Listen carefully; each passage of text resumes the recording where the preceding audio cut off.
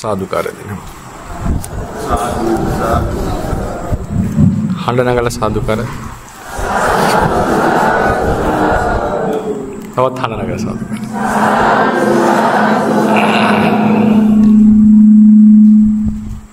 समन्त चक्रवालेषु अत्रा गच्छन्तु देवता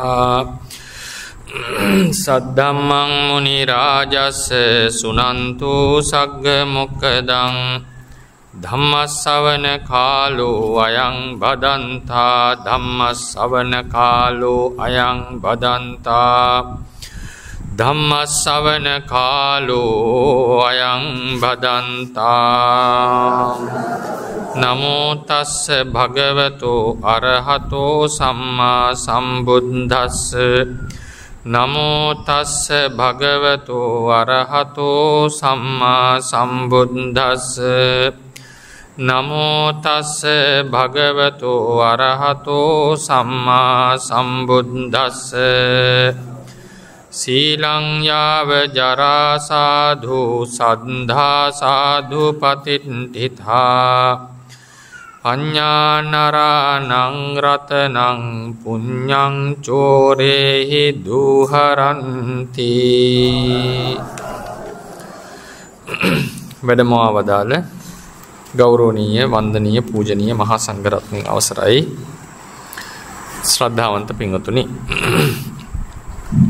තුලෝකාග්‍ර වූ භාග්‍යවත් අරිහත් සම්මා සම්බුදුරජාණන් වහන්සේ විසින් අවබෝධ කරන්නට යෙදුණු ඥාන ධාතු 73කට පූජා පැවැත්වීමක් තමයි අද දවසේ විශේෂයෙන් සංවිධානය වෙලා තියෙන්නේ. ඒකට නිමිත්තක් ලෙස අරගෙන තියෙන්නේ මේ ගංගාරාම භාවනා මධ්‍යස්ථානයේට මෙතරම් ආලෝකයක් ප්‍රබෝධයක් දියුණුවක් ගෙන දුන්න අපේ කල්යාණ මිත්‍ර කොස්ගොඩ සමතසීල ස්වාමින් වහන්සේ පස්සර පදුමසිරි ස්වාමින් වහන්සේ ඇතුළු ස්වාමින් වහන්සේලා පිරිසක් මෙම ස්ථානයට පැමිණිලා මේ ප්‍රදේශවාසී බොහෝ දෙනාට අර්ථයෙන් ධර්මයෙන් අනුශාසනා කරමින් ඒ කටයුතු සිද්ධ කර කිරීම ආරම්භ කරලා වර්ෂ 9ක් සම්පූර්ණ වීම නිමිති කරගෙන බුදුරජාණන් වහන්සේගේ දේශනාවක් තියෙනවා මොනම හෝ කරුණක් මුල් කරගෙන යහපත් දෙයක් කිරීම මෙලව පරලව නිර්වාණය පිණිස බොහෝ දෙනාගේ හිතසුව පිණිස හේතු වන දෙයක්.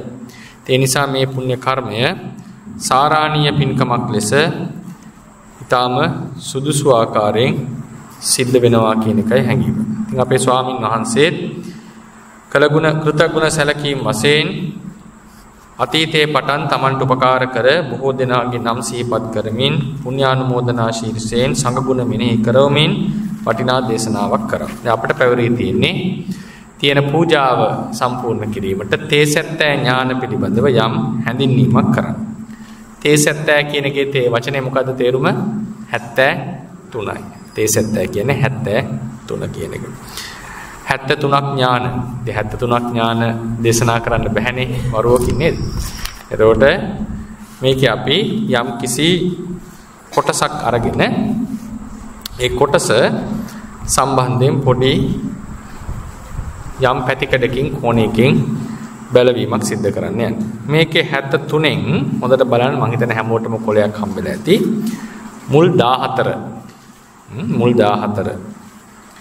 කිව්වොත් එහෙම සෝතාවධානේ පඤ්ඤා සුතමයේ ඥානං සුත්වාන සංවරේ පඤ්ඤා සීලමයේ ඥානං සංවරිත්වා සමාදානේ පඤ්ඤා සමාධි භාවනාමයේ ඥානං පච්චය පරිංගහේ පඤ්ඤා ධම්මට්ඨිති ඥානං අතීතානාගත පච්චුප්පන්නානං ධම්මානං සංකිපිත්වා පවත්තානේ පඤ්ඤා සම්මසනේ ඥානං පච්චුප්පන්නානං ධම්මානං විපරිණාමානුපස්සනේ පඤ්ඤා උදයම්බයානුපස්සනේ ඥානං ආරම්මණං පටිසංඛා භංගානුපස්සනේ පඤ්ඤා විපස්සනේ ඥානං භයතුපට්ඨානේ පඤ්ඤා ආදීනවේ ඥානං මුංචිතු කම්යතා පටිසංඛා සම්තිට්ඨනා පඤ්ඤා සංඛාරුපෙක්ඛාසු ඥානං බහින්දා වුට්ඨාන විවට්ඨනේ පඤ්ඤා ගෝත්‍ර භූ ඥානං දුබතෝ වුට්ඨාන විවට්ඨනේ පඤ්ඤා මග්ගේ ඥානං පයෝග පටිපස්සද්දේ පඤ්ඤා ඵලේ ඥානං චින්න වටුමාන පස්සනේ පඤ්ඤා විමුක්ති ඥානං තදා සමුදාගතේ ධම්මේ පස්සනේ පඤ්ඤා පච්චවෙක්ඛනේ ඥානං. මුල 14. මේ 14 මතක තියාගන්න. ශාසනයට කෙනෙක් ඇතුල් වෙන මොහොතේ පටන් කෙලස් කපලා මාර්ගඵල අධිගමනය කරලා තමන් මාර්ගඵල අධිගමනය කරා කියන එක තමන්ටම ප්‍රත්‍යවේක්ෂා කරගන්න එක දක්වා තියෙන සියලුම ශාසනික ධර්ම කැටි කරපු ඥාන 14ක්. එතනින් පස්සේ පටන් ගන්නෙ වෙනම ඥාන ටිකක්. මේ තේසත්ත්‍ය ඥානවල ඥාන වර්ග තියෙනවා. කොටස්. ඒ වගේ වර්ග කිහිපයක් මේ 73 ඇතුලේ තියෙනවා. දැන් අන්තිම 6 බලන්න. අන්තිම 6 තියෙන්නේ තථාගතයන් වහන්සේගේ අසාධාරණ ඥාන 6. ඊට උඩින් තියෙන්නේ පටිසම්භිදා ඥාන 4. ඊට උඩින් තියෙන්නේ චතුරාර්ය සත්‍ය පිළිබඳ ඥාන 4. මේ විදිහට මේ ඥාන එකිනෙක කොටස් කරලා තමයි මේ තේසත්ත්‍ය ඥාන හැදිලා තියෙන්නේ. මේ 73න් 67ක් අවසාන 6 අයින් කරාම බලන්න 67 වෙනි එක. පටිභාන පටිසම්භිදේ ඥානං කියන එක දක්වා ඉමානි තේසත්ත්‍ති ඥානානි මේක 73යි මෙතන යටින්ම තියෙන්නේ. ඉමේසං ඉමානි තේසත්ත්‍ති ඥානානි ඉමේසං තේසත්ත්‍ති ඥානානං සත්ත සට්ටි ඥානානි ශාවක සාධාරණානි. මේ 73න් 67ක් ශාරිපුත්‍රාදී ශ්‍රාවකයන්ටත් සාධාරණයි. ච ඥානානි අසාධාරණානි ශාවකේහි ශ්‍රාවකයන් විසින් දැරිය නොහැකි උන්ට සාධාරණ නොවන ඥාන 6යි. අන්තිම 6. ඉමේහි තේසත්ත්‍ති ඥානෙහි සමන්නාගතං සම්මා සම්බුද්ධං භගවන්තං සිරසා නමාමි. ඒතර මේ 73න් 67ක් ශ්‍රාවකයන්ට තියෙන්න පුළුවන්. 6ක් බුදුවරුන්ට පමණයි. බුදුරජාණන් වහන්සේට විතරයි තේසත්ත්‍ති ඥාන තියෙන්නේ. ශ්‍රාවකයන්ට තියෙන්නේ සත්ත සට්ටි ඥාන 67යි ඥාන. මේ මුල 14 ගත්තොත් සෝතාවදානේ පඤ්ඤා සුතමයේ ඥානං. සෝතාවදානේ පඤ්ඤා මොකක්ද ඒ කියන්නේ? සෝතය කියලා කියන්නේ කනනේ. ශ්‍රෝතයනේ. සෝත ප්‍රසාදේ සෝත විඥානය කියලා ඉගෙන ගන්නව නේද? කන. ඒ කන ඇසුරු කරගෙන සෝතද්්වාරය ඇසුරු කරගෙන දැනගන්නා වූ දේවල් වලට කියන සෝතාවදාන ධර්මය චිත්ත චෛතසික. දැන් අභිධර්ම ඉගෙන ගන්නවා චිත්ත චෛතසික රූප නේද? නිර්වාණය ධර්ම කරුණු අපි ඉගෙන ගන්නේ කනෙන් අහලානේ. අද කාලේ ඇස් දෙකෙන් බලලත් පුළුවන් නේ පොත කියවලා. විශේෂයෙන් ඒ කාලේ කන් දෙකෙන් අහලා. ඒක කන් දෙකෙන් අහලා දැනගත්ත දේවල්ට කියන සෝතාවදාන. ඒ පිළිබඳ අවබෝධයක් සෝතාවදානේ පඤ්ඤා. ඒ පිළිබඳ අවබෝධය. ඒකට කියනවා සුතමයේ ඥානං. මේක නිකන් සරලව කිව්වොත් යම් යම් ධර්ම කරුණු බණ අහලා අපි ඉගෙන ගන්නවනේ. වැටහෙනවනේ යම් දේවල් නේ. වැටුණාම මේ දේවල් පිළිබඳ ඥානයක් අපිට තියෙනවා. අවබෝධයක් අපිට තියෙනවා. මොනවද තියෙන අවබෝධය? අපි දැනගන්නවා මෙතන ඉන්නේ චිත්ත චෛතසික රූප ටිකක් විතරයි. ඒක අපි අවබෝධ කරන අභිධර්මයෙන් කියනවානේ චිත්ත චෛතසික රූප විතරයි මෙතන තියෙන්නේ. සත්‍ය පුද්ගලෙක් ඉන්නවද? නැහැ. ඊට පරිබාහිරව තියෙන ධර්මය නිර්වාණ ධාතුව කියලා තේරුම් ගන්නවා. ඊට පස්සේ අපි ඉගෙන ගන්නවා මොකද්ද? මේ චිත්ත චෛතසික ධර්ම අනිත්‍ය දුක්ඛ අනාත්ම වශයෙන් තේරුම් ගන්නට ඕනේ. නිර්වාණ ධාතුව සාක්ෂාත් කරන්නට ඕනේ. කෙලෙස් ප්‍රහාණය කරන්නට ඕනේ. මේක අපි තේරුම් ගන්නවා. මේ විදිහට ධර්මය ගැන යම් අවබෝධයක් එනවා. ධර්මඥානය ඇති කර ගන්නවා. ඒ ඥානයට කියනවා සෝතාවදානේ පඤ්ඤා සුතමේ ඥානං. ඒ කියන්නේ දැන් ශාසනයට අලුතෙන්ම ඇවිල්ලා නැත්නම් කුඩා කාලේ අම්මලා තාත්තලා කියලා හරි පන්සිල් ගත්තා. දැන් ඔය ඒකත් මතක තියාගන්න බෑ. උපතින්ම බෞද්ධයෝ කියලා කොටසක් ධර්මේ නැහැ. උපතින් බෞද්ධ වෙනවා කියලා එකක් නැහැ. බෞද්ධ වෙන්නේ තිසරණය සමාදන් වෙච්ච දවසේ. උපතින්ම බෞද්ධයන්ට ලැබෙන ආරක්ෂාව දෙන්න ක්‍රමයක් තියෙනවා. ඒක කරන්න ඕනේ මව. මොකද? තමන්ගේ දරුවා මව කුසේ ඉන්නකොට මව සිල් සමාදන් වෙනවනේ. ඒ මව වෙනුවෙන්නේ. මව සිල් සමාදන් වෙලා මව දරුවා වෙනුවෙන් කියලා දෙවෙනි වාරත් සිල් ගත්තොත් එදාට කියනවා බෞද්ධයන්ට අමනුෂ්‍යයන්ගෙන් ලැබෙන ආරක්ෂාව දරුවට ලැබෙනවා කියලා. හැබැයි තිසරණේ ලැබෙන්නේ නැහැ. ඔය විශේෂ ධර්මපරියාය. ගර්භණී මවුරුන්ට ඒක කරනවද නැද්ද දන්නේ නැහැ. අපි කියනවා තමන් සිල් අරන් ඉන්න ඕනේ. තමන් පන්සිල් තිසරණේ තියෙන්නේ බෑ තමන්ට මවට. ඒ මවට දරුවා ගැන ලොකු අයිතියක් තියෙනවා. මොකද තමන්ගේ කුසේන ඉන්නේ දරුවා. ඒ වෙලාවේදී දරුවා වෙනුවෙන් නැවත තිසරණය ගත්තොත් දරුවා වෙනුවෙන් කියලා හිතලා එදාට කුසේ ඉන්න දරුවට යම් වෛශ්‍රවණාදී දිව්‍ය රාජ්‍යයන්ගෙන් යම් ආරක්ෂාවක් ලැබෙනවා නම් ආටානාටිය කිව්වා වගේ ඒ ආරක්ෂාවේ දරුවට ලැබෙනවා කියන්නේ. හැබැයි තිසරණේ පිටින්නේ නැහැ. තිසරණේ පිටින්නට දරුවා ඉපදිලා තේරුම් අරගෙන තිසරණේ සමාදන් වෙන්නට ඕනි. එතකොට එසේ සමාදන් වෙච්ච කෙනෙක් හෝ වෙන දර්ශනයක් අනුගමනය කරමින් පසුව ධර්මයේ පැහැදිලා තිසරණේ සරණ ගිය කෙනෙක් හෝ කවරෙක් හරි ධර්මය අහලා තේරුම් ගන්නවනේ.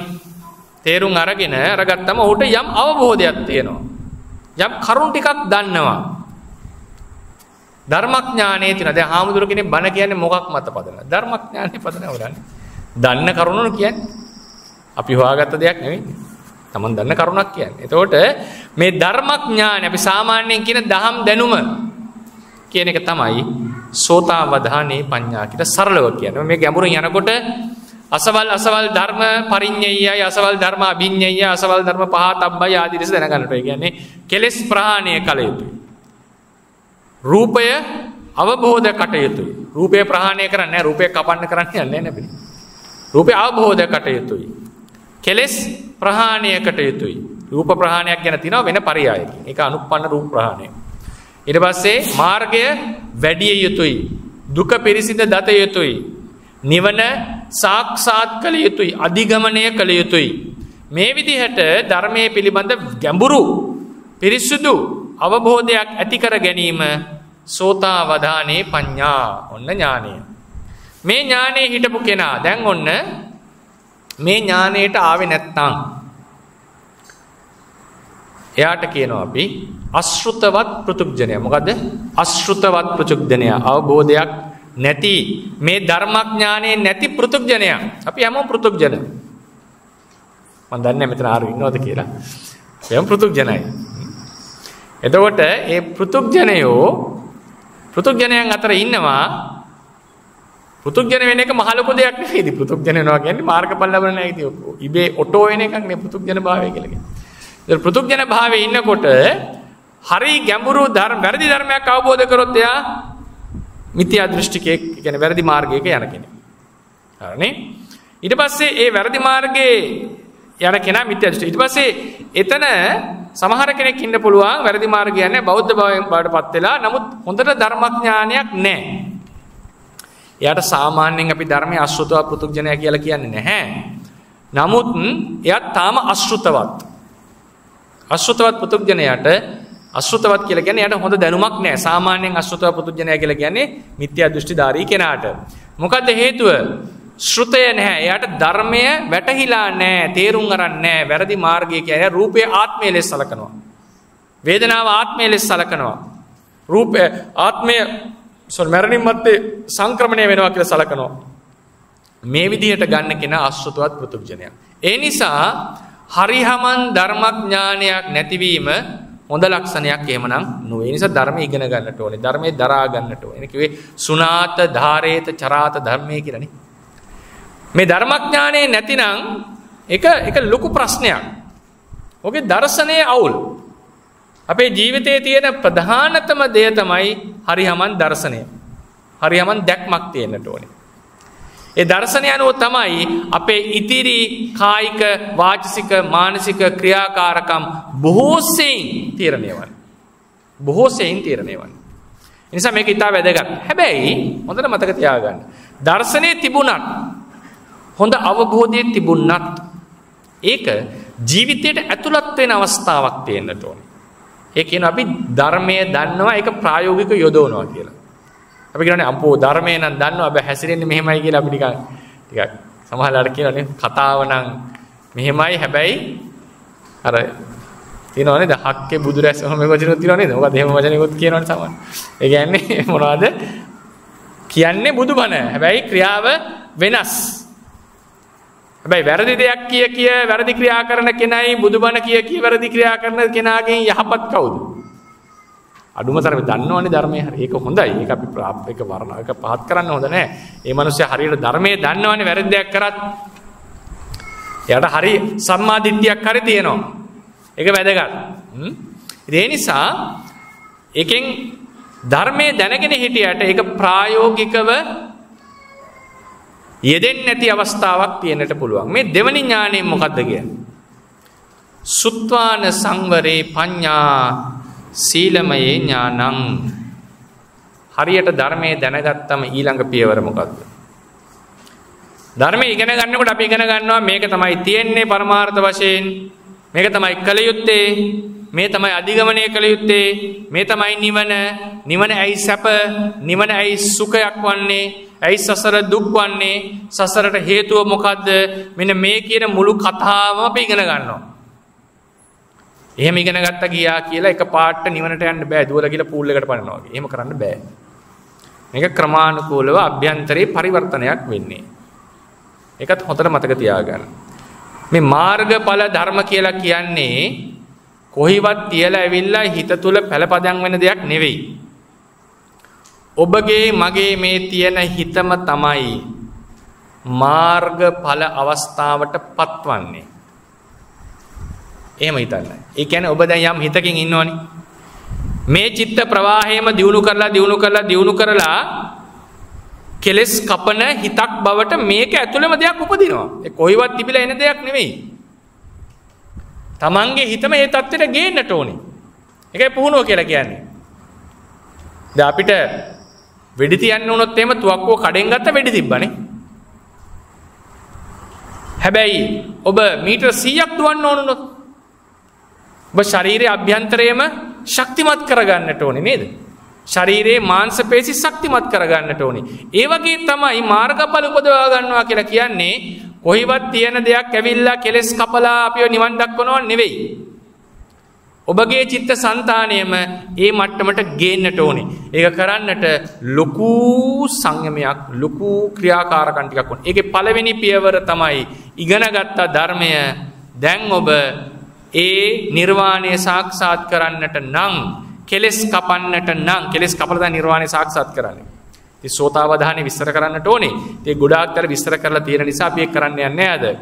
ඒක කරන්නට නම් ඉස්සෙල්ලම කයෙන් වචනයෙන් යම් සංවර බවක් ඔබ තුළ එන්නට ඕනේ.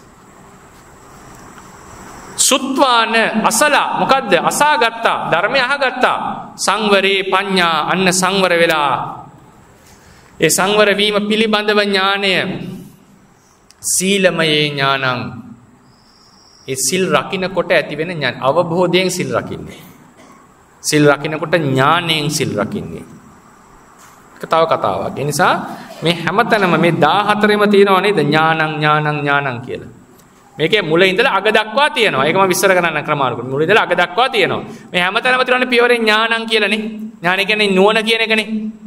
එහෙනම් මොකද්ද කියන්නේ? මේ හැම පියවරක්ම කරන්නේ නුවණින්. හැම පියවරක්ම කරන්නේ අවබෝධයෙන්. සිල් රකින්නේ අවබෝධයෙන්. භාවනාවත් අවබෝධයෙන්. විදර්ශනාවත් අවබෝධයෙන්. මේ හැම එකක්ම ඥානය සංප්‍රයුක්තව කෙරෙන්නට ඕනේ.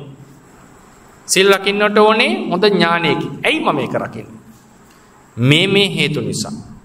ආදී ලෙසට ඥානය සංප්‍රයුක්තව රැකෙන්නට ඕනේ. එතකොට දෙවෙනි පියවර අහලා ගත්තා. ඔන්න දෙවෙනි පියවරට මොකද? බණ අසා සංවර වීමේ ප්‍රඥාව සීලමේ ඥානයනේ. සුත්වාන සංවරේ පඤ්ඤා සීලමයේ ඥානං. ඔන්න බණෙන් අහගත්ත මොනවද? මේ දේවල් කරොත් අකුසල්, මේ දේවල් කළොත් අධිගමණයට යන්නට බෑ. ඉතින් අපි එකෙන් වළකිනවා. කාය වචන දෙක සංවර වෙනවා. එතකොට කායික වාචසික ක්‍රියාකාරකම් ටිකක් දැන් අඩුයි. වැරදි ක්‍රියාකාරකම්. ඒක අතහැරීමක්. ඒක ලේසි නෑ. දැන් දාණයෙන් කරන්නේ තියෙන වස්තුවක් අතහරින එක නේක අතහැරලා ඕනේ දුන්නා. සීලෙන් කරන අතහැරීම මොකද්ද? ඔබගේ හුරු පුරුදු ටිකක් අතන. ඒක ලේසි නෑ. මොකද දාණය දුන්න ඉවරයිනේ. දැන් ආයෙ ගැන හිතන්නේ නෑනේ. දීලා ඉවරයිනේ. මේක එහෙම නෙවෙයි. ඔන්න වැළකුණා. හෙටත් හිතෙනවා. ආයෙ වලකින්නවා. ආයෙ හිතෙනවා. ආයෙ වලකින්නවා. මේක ඉතින් මරණකම්ම පුරුද්ද තියෙනවනේ. සීලයක් රකින්න එක ලේසි නැත්තේ ඒක. ඒකේ සීලේ ආනිසංස වැඩි. සීලේ ආනිසංස බලවත්. මොකද ඒක ලෙහෙසි නැහැ. ඒකට ලොකු වීරියක්, උනන්දුවක් අවශ්‍යයි. සුත්වාන සංවරේ පඤ්ඤා සීලමෙන. ඒක මතක තියාගන්න. බුදුරජාණන් දේශනා කරා මේ බ්‍රහ්මචර්යාවේ මූල දෙකයි. සම්මා දිට්ඨියයි සීලයයි. සීලංච පරිසුද්ධං දිට්ඨිච උජුකා. පිරිසුදු ඍජු වූ දෘෂ්ටියක් තිබිච්ච කෙනා ඒ ධර්මඥානය ඇති කෙනා. ඒක ජීවිතයට ඇප්ලයි කර නැත්නම් ආරූඪ නැත්නම් ඒක මොකද ආරෝපණය කරගත්ත කෙනා සීලවන්තයෙක්. න ධර්මයේ ජීවිතයට ඇතුළත් වෙන තැන සීලමය ඥානය. ඊට පස්සේ මොකද්ද? කය වචනේ දෙක සංවර වෙනකොට ඊළඟට ඔබට කළ හැකි දේ මොකද්ද? සංවරිත්වා කියලා කියන්නේ සංවර වෙලා. සංවර කයේ වචනේ සංවර කරගෙන සංවරිත්වා සමාදාහනේ පඤ්ඤා. සමාදාහනේ කියන්නේ සිත එක අරමුණක පවත්වනවා. සිත විසිරෙන්නට දෙන්නේ නැහැ. සිත චංචල වෙන්නට දෙන්නේ නැහැ. සිතට කලබල වෙන්නට දෙන්නේ නැහැ. පරමාර්ථ වශයෙන් උද්ධච්ච විචිකිච්ඡා වශයෙන් විසිරෙන්නට දෙන්නේ නැහැ. ඔකට සමාදාහනය කියලා කියන්නේ. සීලයට අතර සමාදාහනය කියලා. සීලෙන් සමාදාහනය කියන්නේ කායික වාචසික වැරදි ක්‍රියාකාරකම් කරනකොටත් හිත විසිරෙනවා.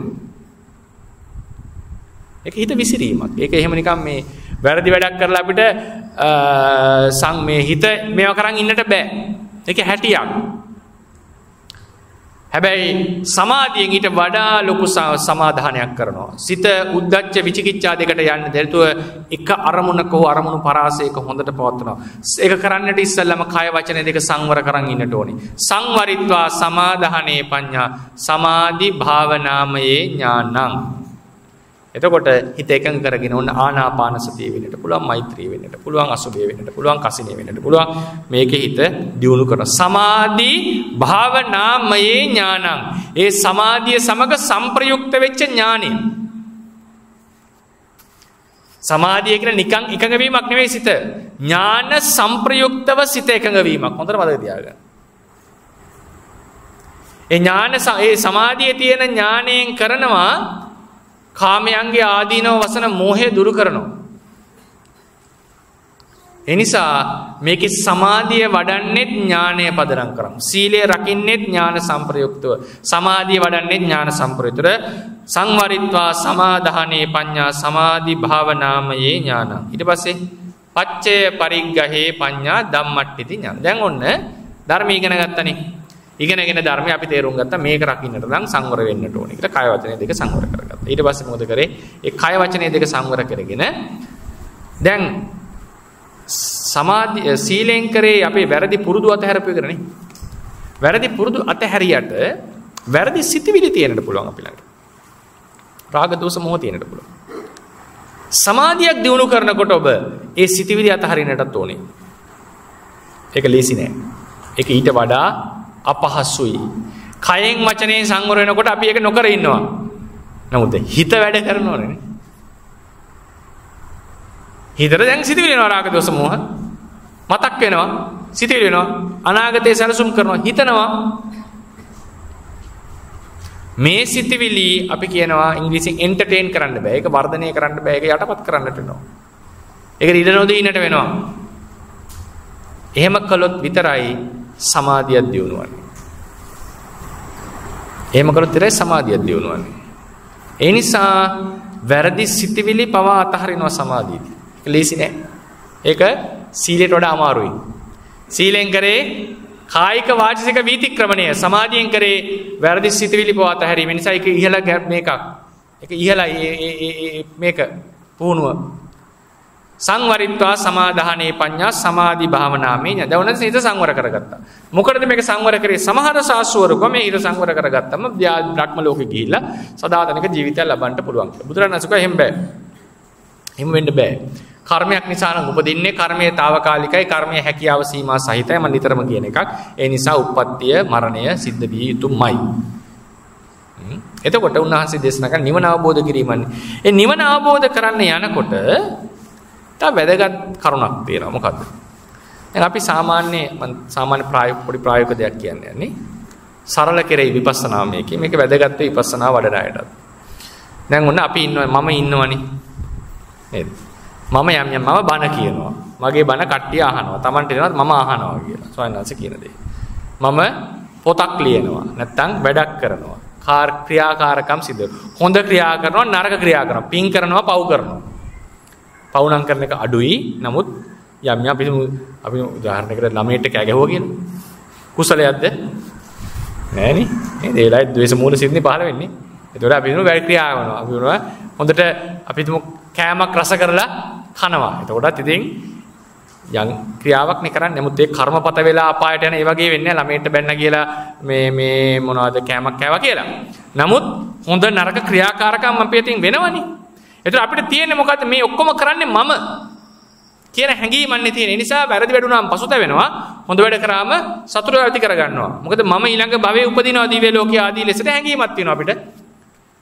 මේ හැඟීම තියාගෙන මේ ගමන යන්නට බෑ. ඒ නිසා විදර්ශනායේ පළවෙනි පියවර තමයි මෙතන මේ මම කියලා හිතන් ඉන්න යුනිට් එක. නැත්තම් ඒ ඒකකය එකක් එක්කෙනෙක්. මොකද මමලා දෙන්නෙක් අපේ ජීවිතේ නෑනේ. මමලා දෙන්නෙක් නෑ අපේ ජීවිතේ. මම එක්කෙනයි ඉන්නේ.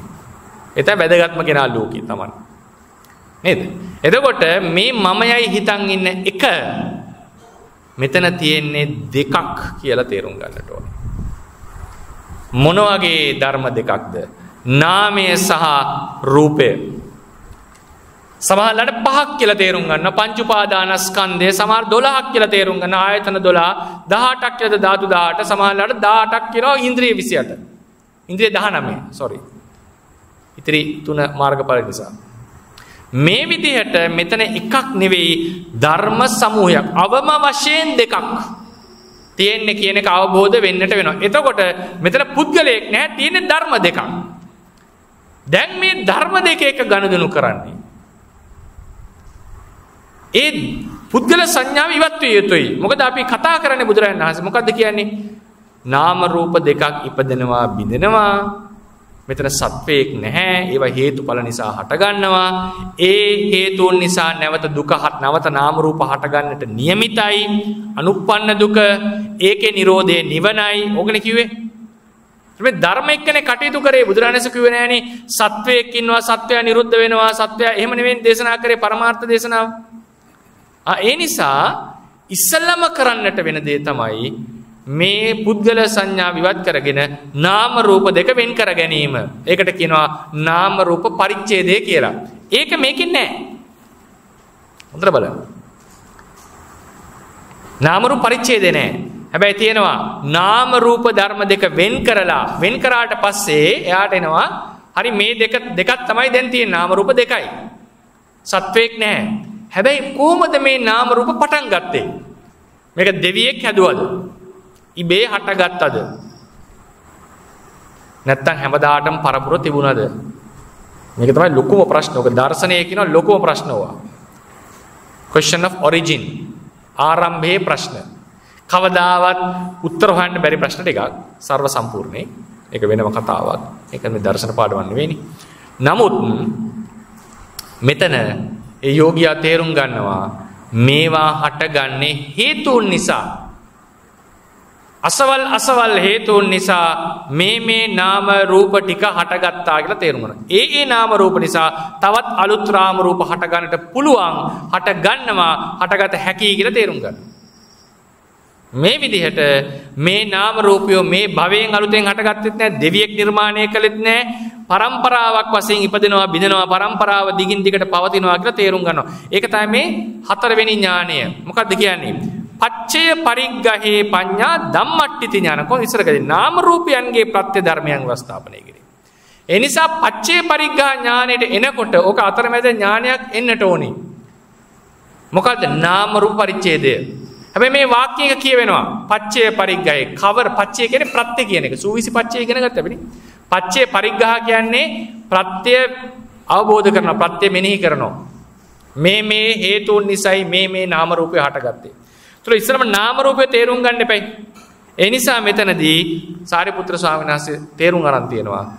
නාම රූප වල හේතු හොයනවා නම් ඒ පුද්ගලයා නාම රූප කලින් තේරුම් අරන් ඉවරයි කියන කතාව. ඒ නිසා නාම රූප වත්තාන ඥානය, නාම රූප පරිච්ඡේද ඥානය මේකේ ඇතුළත්. මේකේ අන්තර්ගතයි. මේකට කියනවා සප්පච්චය නාම රූප පරිච්ඡේද. සප්පච්චේ නාම රූප පරිච්ඡේදය. ඒ කියන්නේ නාම රූපත් අවබෝධ කරගෙන ප්‍රත්‍යයනුත් අවබෝධ කරගන්නවා. එතකොට මේ හතරවෙනි ඥානය පච්චේ පරිග්ගහේ පඤ්ඤා ධම්මට්ඨිති ඥානං. ඒ නාම රූප අවබෝධ කරගෙන නාම රූපය හේතුන් නිසා හටගත්තේ කියන අවබෝධයට ආවොත් ඒකට කියනවා ධම්මට්ඨිති ඥානය කියලා. ධම්මට්ඨිති ඥානය.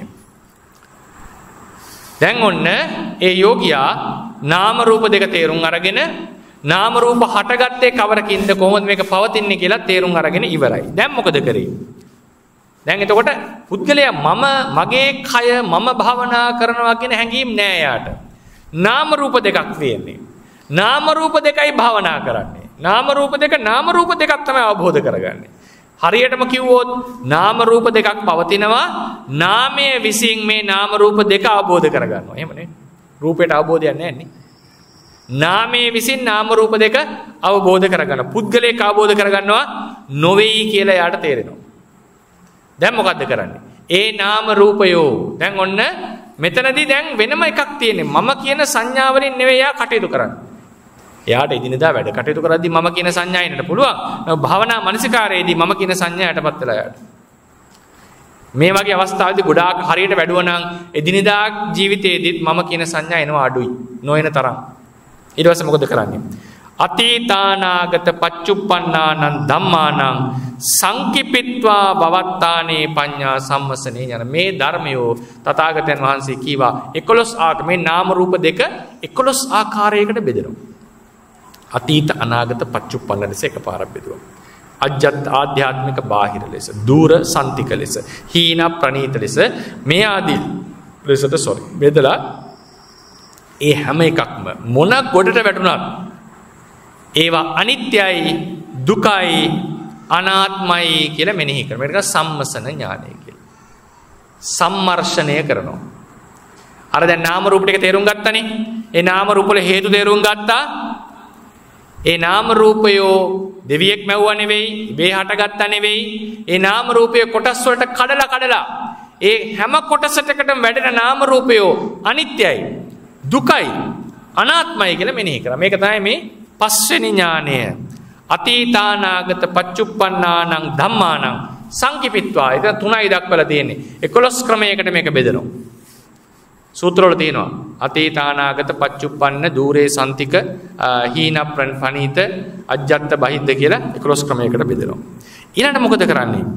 මේ අතීතානාගත පච්චුප්පන්න ධර්ම සියල්ල අනිත්‍යයි, දුකයි, අනාත්මයි කියලා මෙනෙහි කරලා පච්චුප්පන්නානං ධම්මානං විපරිණාමානුපස්සනේ පඤ්ඤා උද්‍යප්පයානුපස්සනේ ඥානං කියලා තව විශේෂ ඥානයකට එනවා. මොකද්ද මේ?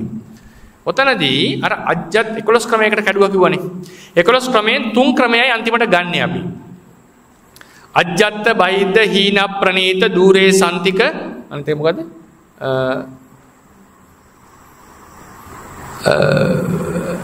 තියෙනවා ඕලාරික සුකුම. හරි. ඕලාරික සුකුම. මොන්න ඔය කියන බෙදීම් 4. දෙවරක් 4 8ක් තියෙනවා. ඒ ටික ගන්නෙ නෑ සාමාන්‍යයෙන්. අතීත, පච්චුප්පන්න, අනාගත කියන කොටස් තුන ගන්නවා. ඒකෙන් පච්චුප්පන්න එක අපි වෙන් කර ගන්නවා. පච්චුප්පන්න එක වෙන් කර ගන්නවා කියලා හිතන්න එපා. මේ වර්තමාන මොහොතේ තියෙන ධර්ම මෙනෙහි කරන්න කියලා කියන එක නෙවෙයි මේ කියන්නේ. අතීත ධර්මය කියලා කියන්නේ. දැන් උදාහරණයක් මේක දිහා බලන්නකො. මෙතන ඉඳලා මෙතනට ඔන්න දැන් ඔන්න උදාහරණයක් කියන්නේ මම AC කාමරයකට ගියා කියලා. AC කාමරයකට ගියාම සීතල රූප තමන්ගේ సంతානේ හට ගන්නවනේ. සීත තේජෝ ධාතුව සහිත රූප කලාප හට ගන්නව නේද? ඒ කලාප AC කාමරේ ඉන්නකම්ම හට ගන්නවනේ. ඉපදෙනවා බිඳෙනවා හට ගන්නවා. දැන් එළියට යනවා. මේ දවස්වල හොඳට තේරෙනව නේ වෙනස. කාමරෙන් එළියට යනකොටම කය වෙනස් වෙනවා. එන්න කලින් තිබ්බ කය නේ ඇතුළට ආපු ගමන් ටක් ගාලා වෙනස් වෙනවා. එතකොට ඔන්න සීත තේජෝ ධාතුව සහිත කලාප ආරම්භ වුණා එක තැනකදී හටගන්න. අතරත් ඉතින් ඉපදෙනවා බෙදෙනවා ඒක එච්චර බලන්න ඕනේ නැහැ. එක එක ණය ක්‍රම තියෙනවා විපස්සනාවේ. මෙතනදී මම එකක් විතරක් විස්තර කරන්නම්. ෂණ වශයෙන් බැලීම, සන්තති වශයෙන් බැලීම, අද්දා වශයෙන් බැලීම, කාල වශයෙන් බැලීම කියලා ක්‍රම හතරකට එක එක නාම රූප වලට රූපයට නාමයට වෙන වෙනම ගන්නට ඕනේ. ඒක විස්තර කරන්න වෙලාවක් නෙවෙයි. එතකොට මෙතනින් ආරම්භ වුණා પરම්පරාව එළියට යනකොට ඒක අවසන් වෙනවා. හරිනේ? එතකොට අපි මේ කාමරේ හිටපු අවස්ථාව පච්චුප්පන්න ලෙස සලකනවා දැන්. දැන් මොකද මේක තමයි මගේ ફોකස් එක. මෙන්න පච්චුප්පන්න අවස්ථාව. ඊට එන්න කලින් තිබුණේ එළියේ තියෙනකොට තිබිච්ච උෂ්ණ රූප ටිකනේ. ඒ ටික අතීතයි. ඊට කලින් එළියට ආවට පස්සේ නේවා දැන් මේකනේ ફોකස් කරන්නේ මම. මේක කරන්න කාමරයක් ඇතුළෙම ඉන්න ඕනේ නැහැ. හොඳට මතක තියාගන්න. කාමරෙන් එළියෙන් ඉඳලා කයක් කරත හැකි ප්‍රශ්නයක් නැහැ. මම මොකකටද අවධානය දුන්නේ? ඒක පච්චුප්පන්නයි. එතනින් පස්සේ පහළ වෙනේවා අනාගතයි. මේක අතීතයි, පච්චුප්පන්නයි, අනාගතයි. හරි. අපි මෙනේ කරනවා අතීත රූපයත් අනිත්‍යයි නිරුද්ධ වුණා.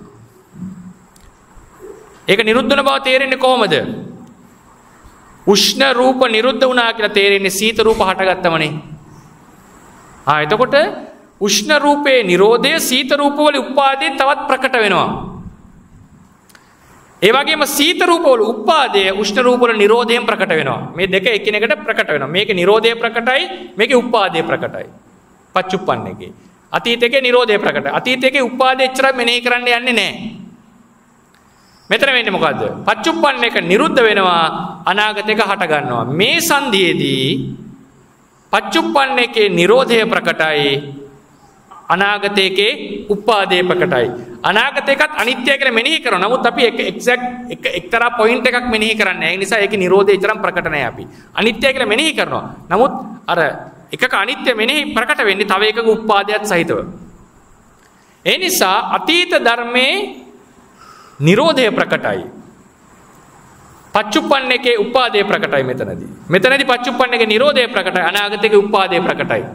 අනාගතයේ නිරෝධය තරම් ප්‍රකට නැහැ. දැන් බලන්න අතීත ධර්ම પરම්පරාවේ නිරෝධය ප්‍රකටයි, අනාගත પરම්පරාවේ උපාදේ ප්‍රකටයි. හැබැයි අතීතයේ උපාදේ ප්‍රකට නැහැ, අනාගතයේ නිරෝධය ප්‍රකට නැහැ.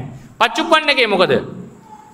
මෙතනදී උපාදයත් ප්‍රකටයි, මෙතනදී නිරෝධයත් ප්‍රකටයි. එතකොට සම්මසනය කරනකොට මේ තුනම මෙනෙහි කරා. උදේවය ඥානෙ ඊළඟ ඥානය උදයබ්බයානුපස්සනේ ඥානම් බලන්න 6 පච්චුප්පන්නානං ධම්මානං විපරිණාමානුපස්සනේ පඤ්ඤා උදයබ්බයාන උදයබ්බය කියනකොට පාලි වචනෙන් කොහොම ගන්න එපා උදය වය වය කියන්නේ නිරෝධය වයන්න තමයි බයන්න වෙලා තියෙන්නේ බය නෙවෙයි උතන තියෙන්නේ උදයබ්බයනේ උදය වය ඒ වයන්න බයන්න වෙලා බයන්න දිත්ත වෙලා මොකද සංස්කෘත වචනේ තියෙන්නේ උදයබ්දය කියලා උදයබ්බය උදය වය දැන් ඉපදීම් බිඳීම් දෙකම මෙනෙහි කරන්නට ඕනේ දැන් මට කියන්න අතීතයේ ප්‍රකට වුණේ මොකද්ද උපාදේද බිඳීමද බිඳීම අනාගතයේ ප්‍රකට වුණේ උපාදේද බිඳීමද උපාදය පච්චුප්පන්නකේ ප්‍රකට වුණේ මොකද්ද උපාදයත් ප්‍රකට වුණා බිඳීමත් ප්‍රකට වුණා එහෙනම් උදේ වය බලන්න ගත යුතු සුදුසුම එක අතීතයකද අනාගතයකද පච්චුප්පන්නකද පච්චුප්පන්න එහෙනම් මේ කියන්නේ මේ වර්තමාන මොහොතේ මෙනෙහි කරන්න කියලා එකක් නෙවෙයි. අපි සම්මසනයේදී අතීත අනාගත පච්චුප්පන්න හදාගත්තා. එතනදී කියනවා අටුවාවලදී ඔබ යමක් පච්චුප්පන්න ලෙස ගන්නවනේ. ඒ කියන්නේ යමක් අරමුණු කරන්න ගන්නවනේ ඒක පච්චුප්පන්න. තතෝ පුබ්බේ අතීතං. ඒට పూర్ව එක අතීතයි. තතෝ පච්චා අනාගතං. ඒ අතීත අනාගතේ ගන්නවා මෙයා ප්‍රකට කරගන්න. ඊට පස්සේ පච්චුප්පන්න ධර්මයේ අරගෙන අතීත අනාගත දෙක අමතක කරලා දැන් මෙනෙහි කරන්නේ සියවර දහස්වර දැන් මෙයාගේ උපාද භංග පච්චුප්පන්න ටික මෙනෙහි කරපු අතීත අනාගත පච්චුප්පන්න වලින් පච්චුප්පන්න ටික විතරක් අරගෙන එහි උපාද වය මෙනෙහි කරන්න. මොකක්ද ඒ කියන්නේ? පච්චුප්පන්නානං ධම්මාන. කලින් ඒ කියවනේ මොකද්ද? අතීත අනාගත පච්චුප්පන්නාන තුනම අරගෙන මෙනෙහි කරන්න. ඊළඟට මොකද කරේ? පච්චුප්පන්නානං ධම්මානං විපරිණාමානුපස්සනේ පඤ්ඤා උදයබ්බයානුපස්සනේ ඥාන. ඒක ඊට පස්සේ පච්චුප්පන්න උනේ මෙන්න මේ ප්‍රශ්නේ නිසා. හරිනේ. දැන් ඔන්න ධර්ම අමතක කරන්න එපා ධර්ම කියන එක. මම නෙමෙයි මෙනෙහි කරන්නේ දැන්. නාම රූප දෙකක් තියෙනවා කියලා අවබෝධ කරගත්තා. ඒ නාම රූප හේතුන් නිසා හට ගන්නවා කියලා අවබෝධ කරගත්තා. ඒක අවබෝධ කරෙත් තව නාමයකින් නේද? ආයේ නාම රූප ධර්මිය අතීත අනාගත පච්චුප්පන්න හීන ප්‍රනීත අජ්ජත් බහිද්‍රස මෙනෙහි කළා. අනිත්‍ය දුක්ඛ අනාත්ම වශයෙන් වැඩුවා. දැන් ඒකෙන් පච්චුප්පන්නේ විතරක් අරගෙන එහි අනිත්‍ය උපාද වය දෙක මෙනෙහි කරා. විශේෂයෙන් උපාද වය මෙනෙහි කරනකොට වැඩිපුර අවධානය යන්නේ වයට. නිකන් හිතන්න අනිත්‍ය භවනා වඩනවා කියලා කරනවා. ඔබ වඩා කැමැති දකින්න උපදින එකද බින්දින එකද? අනිත්‍ය වඩනවා කියලා එනකොට ඔබගේ අවධානය වැඩිපුර යන්නේ ඉපදෙන එකටද බින්දින එකටද? ඉතින් අනිත්‍ය කියනකොටම එන්නේ ඉතින් බින්දින එකනේ බල ඉපදෙන එක නෙවෙයි බලන්නේ. අපි ඉපදෙනා බලනවා. නමුත් අපේ අවධානය යන්නේ මොකේද? බින්දීම් බලන්නේ. මට අනිත්‍ය පේනවා කියන ඉපදුනා කියන අනිත්‍ය පේනවා කියන්නේ නැහැ නේ අපි. සයිකොලොජිකලිම යන්නේ බින්දීම් බලන්න. ඒ නිසා විපරිණාමානුපස්සනේ පඤ්ඤා විපරිණාමයයි ප්‍රකට වෙන්නේ වැඩිපුර. හරිනේ විපරිණාමයයි ප්‍රකට වෙන්නේ. ඊළඟට මොකද වෙන්නේ? මේ බලන්න මේ ධර්මය ඒ තරම් සියුම්ම විස්තර වෙච්ච දෙයක්. ඊට පස්සේ වෙනවා මොකක්ද? දැන් ඔන්න ආය අමතක කරන්න එපා. සත්පුද්ගලයෙක් නෙවෙයි දැන් නාම රූප දෙකක් තියෙන්නේ.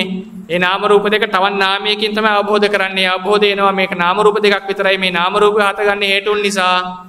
ඒ නාම රූප අනිත්‍ය දුක්ඛ අනාත්ම ආදී ලෙසට අතීත අනාගත පච්චුප්පන්න වශයෙන් කඩලා මෙනෙහි කරා. එයින් පච්චුප්පන්නක විතරක් අරගෙන ඉපදීම් බිඳීම් දෙක මෙනෙහි කරා දැන්. ඒක මෙනෙහි කරන්නේ කවුද? නාමයකින් නේද? තවත් නාමයකින් සිතකින් මෙනෙහි කරේනේ. සිතකින් තමයි මේක මෙනෙහි කරේ. පුද්ගලයෙක් නෙවෙයි. දැන් කියනවා ආරම්මණං පටිසංකා භංගානුපස්සනේ පඤ්ඤා විපස්සනේ ඥාන. මේක ඉතා වැදගත් ඥානයක්. මේක තව පරිවර්තනයේ ලස්සන වෙන්නට ඕනේ. ආරම්මණං පටිසංකා භංගානුපස්ස. මොකද්ද මේ ආරම්මණං පටිසංකාය? ඔන්න බලන්න. නාමයකින් නේද වෙනෙහි කරාකේ ධර්ම. නාමය කියන්නේ ධර්මයක් තව නේද? එතකොට නාමයෙන් මෙනෙහි කරනවා මේක ඉපදෙනවා බිඳෙනවා මෙනෙහි කරගෙන වැඩිපුර ප්‍රකට වෙන්නේ කවුද? බිඳීම. ඔන්න මේ ධර්මය මේ ඒ කියන ධර්මය නැත්තම් මේ සීත ධාතුව බිඳෙනවා කියලා මෙනෙහි කරා. ආරම්මණං පටිස. මේක අරමුණ දැන් මෙයාගේ. අරමුණ මෙනෙහි කරා බිඳෙනවා කියලා. ආරම්මණං පටිසංඛාය භංගානුපස්සනේ පඤ්ඤා. මොකද දැන් තව වැඩක් කරන්න ඕනේ. මෙයා මෙනෙහි දුරු වෙන එක මෙනෙහි කරලා යෝගියා කරනවා නාමයකින් නාමයක් හෝ රූපයක් කවරක් හෝ ධර්මයක් බිඳෙනවා කියලා මෙනෙහි කරලා ඒ මෙනෙහි කරපු හිත තව හිතකින් බිඳෙනවා කියලා මෙනෙහි කරන්නට ඕන. ඕක තමයි ඔය කියලා දෙන්නේ. තේරුණාද? උදේවය ඥානේනොත් උපාද භංග දෙකම වැටෙනවා. භංගයට වැඩි යනවා වෙනස භංගානුපස්සනාවේ වෙනස. මොකද ඒ කිව්වේ? උදේවය ඥානයෙන් කරේ අරමුණ ඉපදෙනවා බිඳෙනවා ධර්මයේ ඉපදෙනවා බිඳෙනවා මෙනෙහි කරා. බිඳීමට හිත වැඩිපුර ගියා. භංගානුපස්සනාවේදී කරන්නේ අරමුණ බිඳෙන බව දැකලා ඒ බිඳීම දැකපු හිතේ බිඳීම තව හිතකින් බලන්නට ඕන. එදාට තමයි තේරෙන්නේ ධර්මත් බිඳෙනවා ධර්ම බලන හිතත් බිඳෙනවා කියන අවබෝධය එන. ඔකට තමයි ආරම්මණං පටිසංඛාය. ඒක හරි වචනේ පටිසංඛා. ඒක අර්ථ ගන්නේ පටිසංඛාය. ආරම්මණය මනාකොට අවබෝධ කොට ඒ හිතේ බිඳීමත් බලන ඥානය භංගානුපස්සනේ ඥානයයි. භංගානුපස්සන ඥානය කියලා බිඳීම බලාගෙන ගියට හරියන්නේ නැහැ. භංගානුපස්සන ඥානය මස්තක ප්‍රාප්ත වෙන්නේ නියම භයතුපට්ඨානෙ උපදින්නේ බලන කෙනා නැත්තම් බලන ධර්මය ඒකත් බින්දනවා කියනවා. ඒතර හරියට Tamanට පිහිටා හිටපු පොළොව බින්දනවා වගේ දැනනවා කියනවා.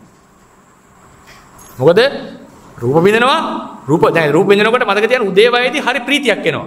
ඇයි දකින්නවනේ ඉපදෙනවා බින්දනවා. පෙර නොදකපු දෙයක් දකින්නකොට ලබති පීති පාමොජ්ජං යතෝ සම්මසති කන්ධානං උදයබ්බයං ලබති පීති පාමොජ්ජං අමතන්තං විජානතං. ස්කන්ධයන්ගේ උදේවය දකින්නකොට පුදුමාකාර ප්‍රීතියක් එනවා. මොකක්ද මේ ප්‍රීතිය? මේවා බින්දනකොට කොහොමද හම්තුනේ බින්දන එක දකින්නකොට ප්‍රීතියක් වෙන්නේ? එතන වෙන්නේ මොකද දන්නවද? කවදාවත් නොදකපු සත්‍යයක් දකින්නකොට ඇත්ත දකින්නකොට ප්‍රීතිය එනවා. සමහර ඇත්ත අහනකොට නම් දුකක් එන්නේ. නමුත් මෙතනදී Taman ගවේෂණය කරන් ආවි සත්‍ය දකින්නටනේ. දැන් විද්‍යාඥයෙක් මොකක් හරි හොයන් එනකොට ඒක දකින්නකොට මොකද වෙන්නේ? යුරේකා කියලා ඇඳුන් නැතුව දිවුවන එක්කනේ. එතකොට පුදුම සතුටක් උපදින්නේ. මේක මේ දුවන්න කෑ ගහන්න යන්නේ මේක දකින්නකොට. නමුත් ලොකු ප්‍රීතියක් උපදිනවා. උදේවැය දකින්නකොට. හැබැයි බංගානුපස්සනාවේදී මොකද වෙන්නේ? දැන් ප්‍රීතිය එන්නේ මොකද? මම දැක්කා. මම නොදැකපු දෙයක් දැක්කා කියලා සතුටක් එනවා. ඒක තමයි හේතුව. සත්පුද්ගල සංඥාව දුරු වුණත් සත්පුද්ගල සංඥා අනුසය වශයෙන් තියෙන නිසා මේක දකින්නකොට සතුට එනවා. බංගානුපස්සනාවේදී මොකද වෙන්නේ? මේක දකපු හිතත් බින්දෙනකොට ආයි සතුට වෙන්න දෙයක් නැහැ නේ. ඉතින් හිතක්නේ දැකන්නේ. ඒ හිතත් බින්දෙනවනේ. සතුට වෙන කෙනත් බින්දෙනවනේ. මොකද වෙන්නේ? බංගානුපස්සනාව දිනු වෙනකොට එනවා භයතුපට්ඨානේ ඥානං. බය උපදිනවා. බය කියලා කියන්නේ ඥාන භයක් උපදිනවා. ධර්මත් බින්දෙනවා. ධර්ම බිඳීම දැකපු හිතත් බින්දෙනවා. කිසිම තැනක පිහිටන්නට බැරි වෙනවා. භයතුපට්ඨානේ ඥානං.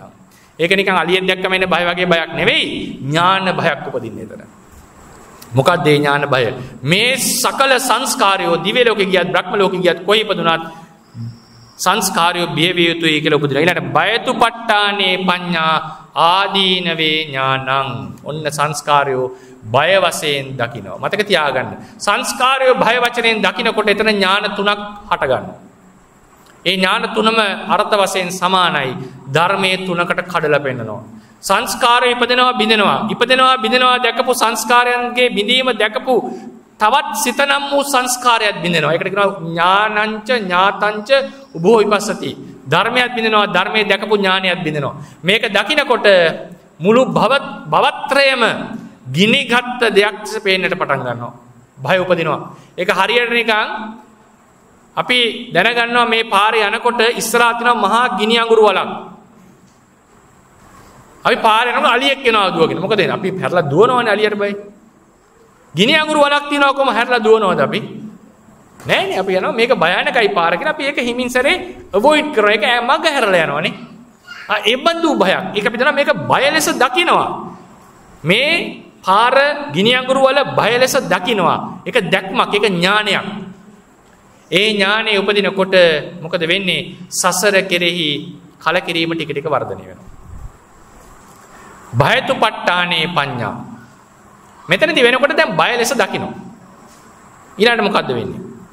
බය ලෙස දුටුවොත් බයක් ඇති වෙච්ච ගමන් ඔබ මොකද්ද ඊළඟට කරන්නේ? පොඩි ළමයෙක් මොකද කරන්නේ බය වෙච්ච ගමන්? කවුද හොයන්නේ? අම්මා හොයාගෙන නේ. තාත්තා හොයාගෙන. හරි උත්තරය ආවා. පොඩි ළමයෙක් කියන්නේ අම්මා හොයාගෙන. අපි කොයි හරි ආරක්ෂිත තැනකට. ඔන්න අපිට වෙඩි තියාගෙන එනවා. අපි දන්නවා බුලට් ප්‍රූෆ් කාර් එකක් තියෙනවා. මොකද කරන්නේ? කෙලින්ම රිංගනවනේ. ඇයි ඒ? බුලට් එක වදින්නේ නැහැ.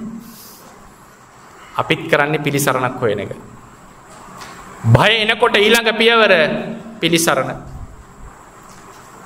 මොකද්ද විපස්සනා දෙන උපදේශය? භයතුපට්ඨාන ඥානෙ උපදිනකොට මෙනෙහි කරන්නට ඕනේ. ඇයි භය ඉපදුනේ? සංස්කාරය බිඳෙනවා. බිඳීම දැකපු සංස්කාරات බිඳෙනවා. යා මෙනෙහි කරන්නට ඕනේ මේ සංස්කාරයන්ගේ බිඳීම නතර කරන්නට සමර්ථ జగතෙක් මේ තුන් ලෝක ධාතුෙහි නැහැ. බුදුවරයෙක්ටවත් බෑ. සර්ව බලධාරියෙක් නැහැ. ඒකට ගත හැකි බෙහෙතක් නැහැ. පිළිසරණක් නැහැ කියලා නැවත නැවත මෙනෙහි කරන ආදීනවානුපස්සනාව. මොකද බයක් ආවොත් පිළිසරණක් තියෙනවා නම් අපි ගිහිල්ලා එල්ලෙනවා ඒක. තුන් භවයේම සංස්කාරය බිඳෙනවා කියලා දකිනකොට බය වෙනවා. කවුරු හරි ඇවිල්ලා කියනවා අන්න අහවල් භවයේ නම් සංස්කාර බිඳින්න. මොකද මේ භවය කියලා අපි ටක් ගාලා හොයනවා. කොහෙද මේ භවය? ඒදි බිඳෙන්නේ නැහැ නේ. ප්‍රශ්නේ තියෙන්නේ බිඳෙන එකනේ. හරිනේ. ඔය වෙලාවේ ඔෆර් එකක් දුන්නොත් බාර ගන්නවා කට්ටිය. ඒ සංස්කාර බිඳෙනවා කියනවා මේ භවයේ නම් සංස්කාර බිඳෙන්නේ නැහැ. එහෙනම් යන් ඒකට කියන එකට කියන්නේ. ඒතකොට කියනවා නෑ නෑ එහෙම කරලා වැඩක් නෑ. කොහි බැලුවත් මොන 31 තලයේම බැලුවත් ඒ නිසායි 31 තලයේ දැනම ඕනේ. නිසා හැම ධර්ම කරුණක්ම වැදගත් වෙන්නේ ඒකයි. එකිනෙකට ප්‍රතිබද්ධයි මේවා. 31 තලයේම ඉපදෙනවා බිඳෙනවා. ඒක අභිධර්ම ඉගෙන ගැනීමේ ඔය මාර්ගයෙන් ඉගෙන වැදගත්. ඒවා අපි සරලව ඉගෙන ගන්නවා මේ කරුණ ටික. මේ 31 තලයේම නාම රූපේ බිඳෙනවා. ඒක නවත්විය හැකි කෙනෙක් නැහැ කියලා අවබෝධ වෙනකොට අන්න ආදීනවේ. ඔකට ආදීනවානුපස්සනාව. බයතුපට්ඨානේ පඤ්ඤා ආදීනවේ ඥානං. බය ලෙස දකින්නවා පිළිසරණක් ගත යුතු කෙනෙක් නැහැ කියලා දකින්නවා. ඊළඟට උපදිනවා ඉබේ ඥානයක්. මේක එක නැහැ. ඊළඟ ඥානෙ ඉබේන එකක්. මොකද්ද? නිබ්බිදා ඥානය. කලකිරෙනවා. ඒකට 아무තෙන් උත්සාහවත් කරන්න දෙයක් නැහැ. සංස්කාරය බය ලෙස දකිනකොට පිළිසරණක් ගත යුතු කෙනෙක් නැහැ කියලා දකිනකොට සංස්කාරය කෙරේ කලකිරෙනවා. නිබ්බිදා ඥානය. ඊළඟට මොකද වෙන්නේ? කලකිරුණා. ඒ කියන්නේ ඔන්න යම් ප්‍රදේශයක ඉන්නවා මාර භයානකයි බෝම්බ වදිනවා, සතුරු වදුරු හොරු ඉන්නවා, මැසි මදුරෝ ඉන්නවා, වන සර්පයි ඉන්නවා. හරි භයානකයි ඕන වෙලාවක මැරෙන්නට පුළුවන්. මිනිස්සු මැරෙනවා පේනවා. මංකොල්ල කනවා. දැන් අපි බය වෙලා ඉන්නේ. බලනවා කවුද පිළිසරණ? තුවක්කුවක්වත් නැහැ, මොකක්වත් නැහැ. පිළිසරණක් නැහැ, පිහිට කරගන්න කෙනෙක් නැහැ. ඌව දුරු කරන්න සමර්ථ නායකයෙක් නැහැ. මොකද කරන්නේ? කලකිරෙනවනේ. මේ සමහරව රට ගැනත් කලකිරෙන්නේ. ඒකද කලකිරෙනවා. නිබ්බිදාව. මොකද වෙන්නේ එතකොට? අද වෙන්නේ මොකද්ද? රට ගැන කලකිරිලා මොකද්ද කරන්නේ? પાස්පෝර්ට් එක අරගෙන යන්නේ ඒකනේ. මිදෙන්න කැමති. මුංචිතු කම්යසා මිදෙනු කැමැත්ත. මේ ඊළඟ ඥානෙදී මුංචිතු මුංචති කියන්නේ මිදෙනවා. රට කෙරෙහි කලකිරුණාම මම කියන්නේ රට හොඳ නැද්ද කියන එක. දැන් අද වෙන එකනේ කලකිරුණාම මොකද වෙන්නේ? પાස්පෝර්ට් එක අරන් පොලිමේ ඉන්නවනේ යන්න. දැන් මේ සංස්කාරය බිඳෙනවා නවත්තන්න කවුරුත් නැහැ, පිළිසරණක් නැහැ. කලකිරුණා නිබ්බිදාව ඊළඟ මොකද?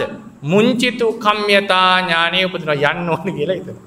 දැන් මේක යන්න බෑ. પાස්පෝර්ට් එකෙන් ඇමරිකාවට ගියත් සංස්කාරය බිඳෙනවනේ. මේකේ කරන්න දෙයක් නැහැ.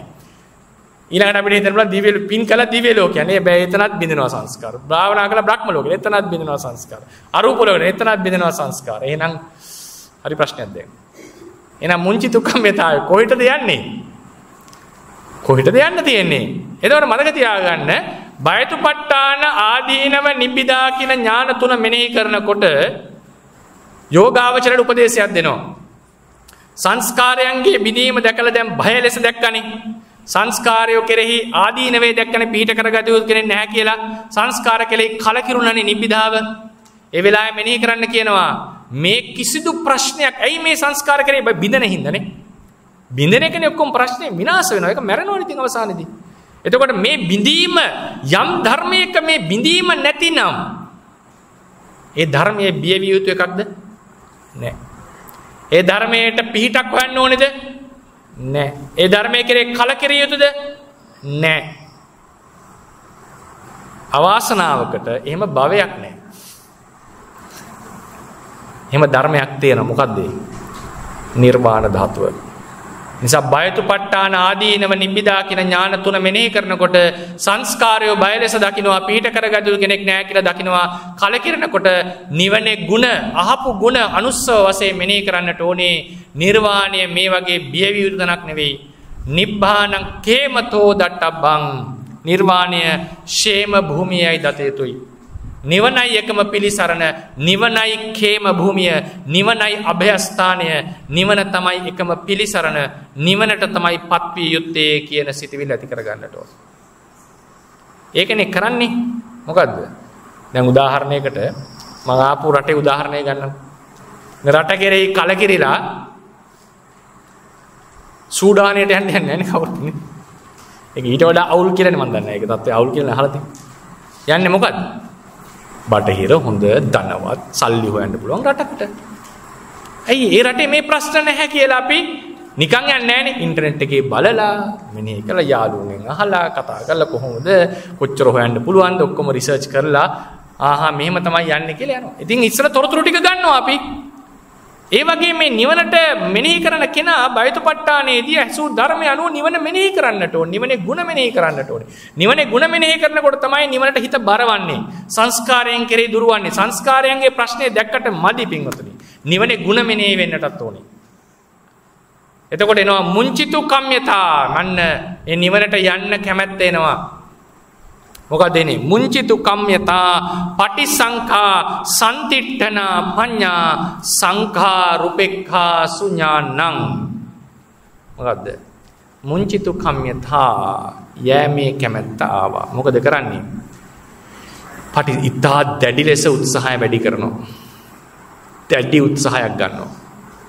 භාවනා වැඩි කරනවා. අනිත්‍ය දුක්ඛ අනාත්ම නැවත මෙනෙහි කරනවා. නැවත මෙනෙහි කරනවා. හරියට නිකන් කාර් එකක් පදවගෙන ඇවිල්ලා කන්දක් නංගනවා වගේ. පටිසංඛානුපස්සනාව. විපස්සනාව නැවත ගැඹුරින් ආරම්භ කරනවා. 40 ආකාරයකට විදර්ශනා වඩනවා. එම් වඩාගෙන යනකොට යාට තේරෙනවා මේක මේ ලුකුවට උත්සාහ කරා කියලා එහෙම ලැබෙන එකක් නෙවෙයි. මේක ලැබෙන්නේ ඉන්ද්‍රිය ධර්ම සම වෙලා කෙලස් කැපෙනකොට. එයාට කටයුතු තුනක් මෙතන සිද්ධ වෙනවා. පළවෙනි එක මොකද්ද? එයා සංස්කාරය කෙරෙහි මධ්‍යස්ථයි. කොහොමද දැන් සංස්කාරය දැකලාම අනිත්‍ය දුක අනාත්මයි කියලා දිව්‍ය සංස්කාරය දුන්නත් එයාට ඇලීමක් නැහැ, උපේක්ෂකයි. ඊළඟට මොකද වෙන්නේ? එයාට තව මධ්‍යස්ථ භාවයක් උපදිනවා. විපස්සනා උපේක්ෂාවක්. මොකද්ද?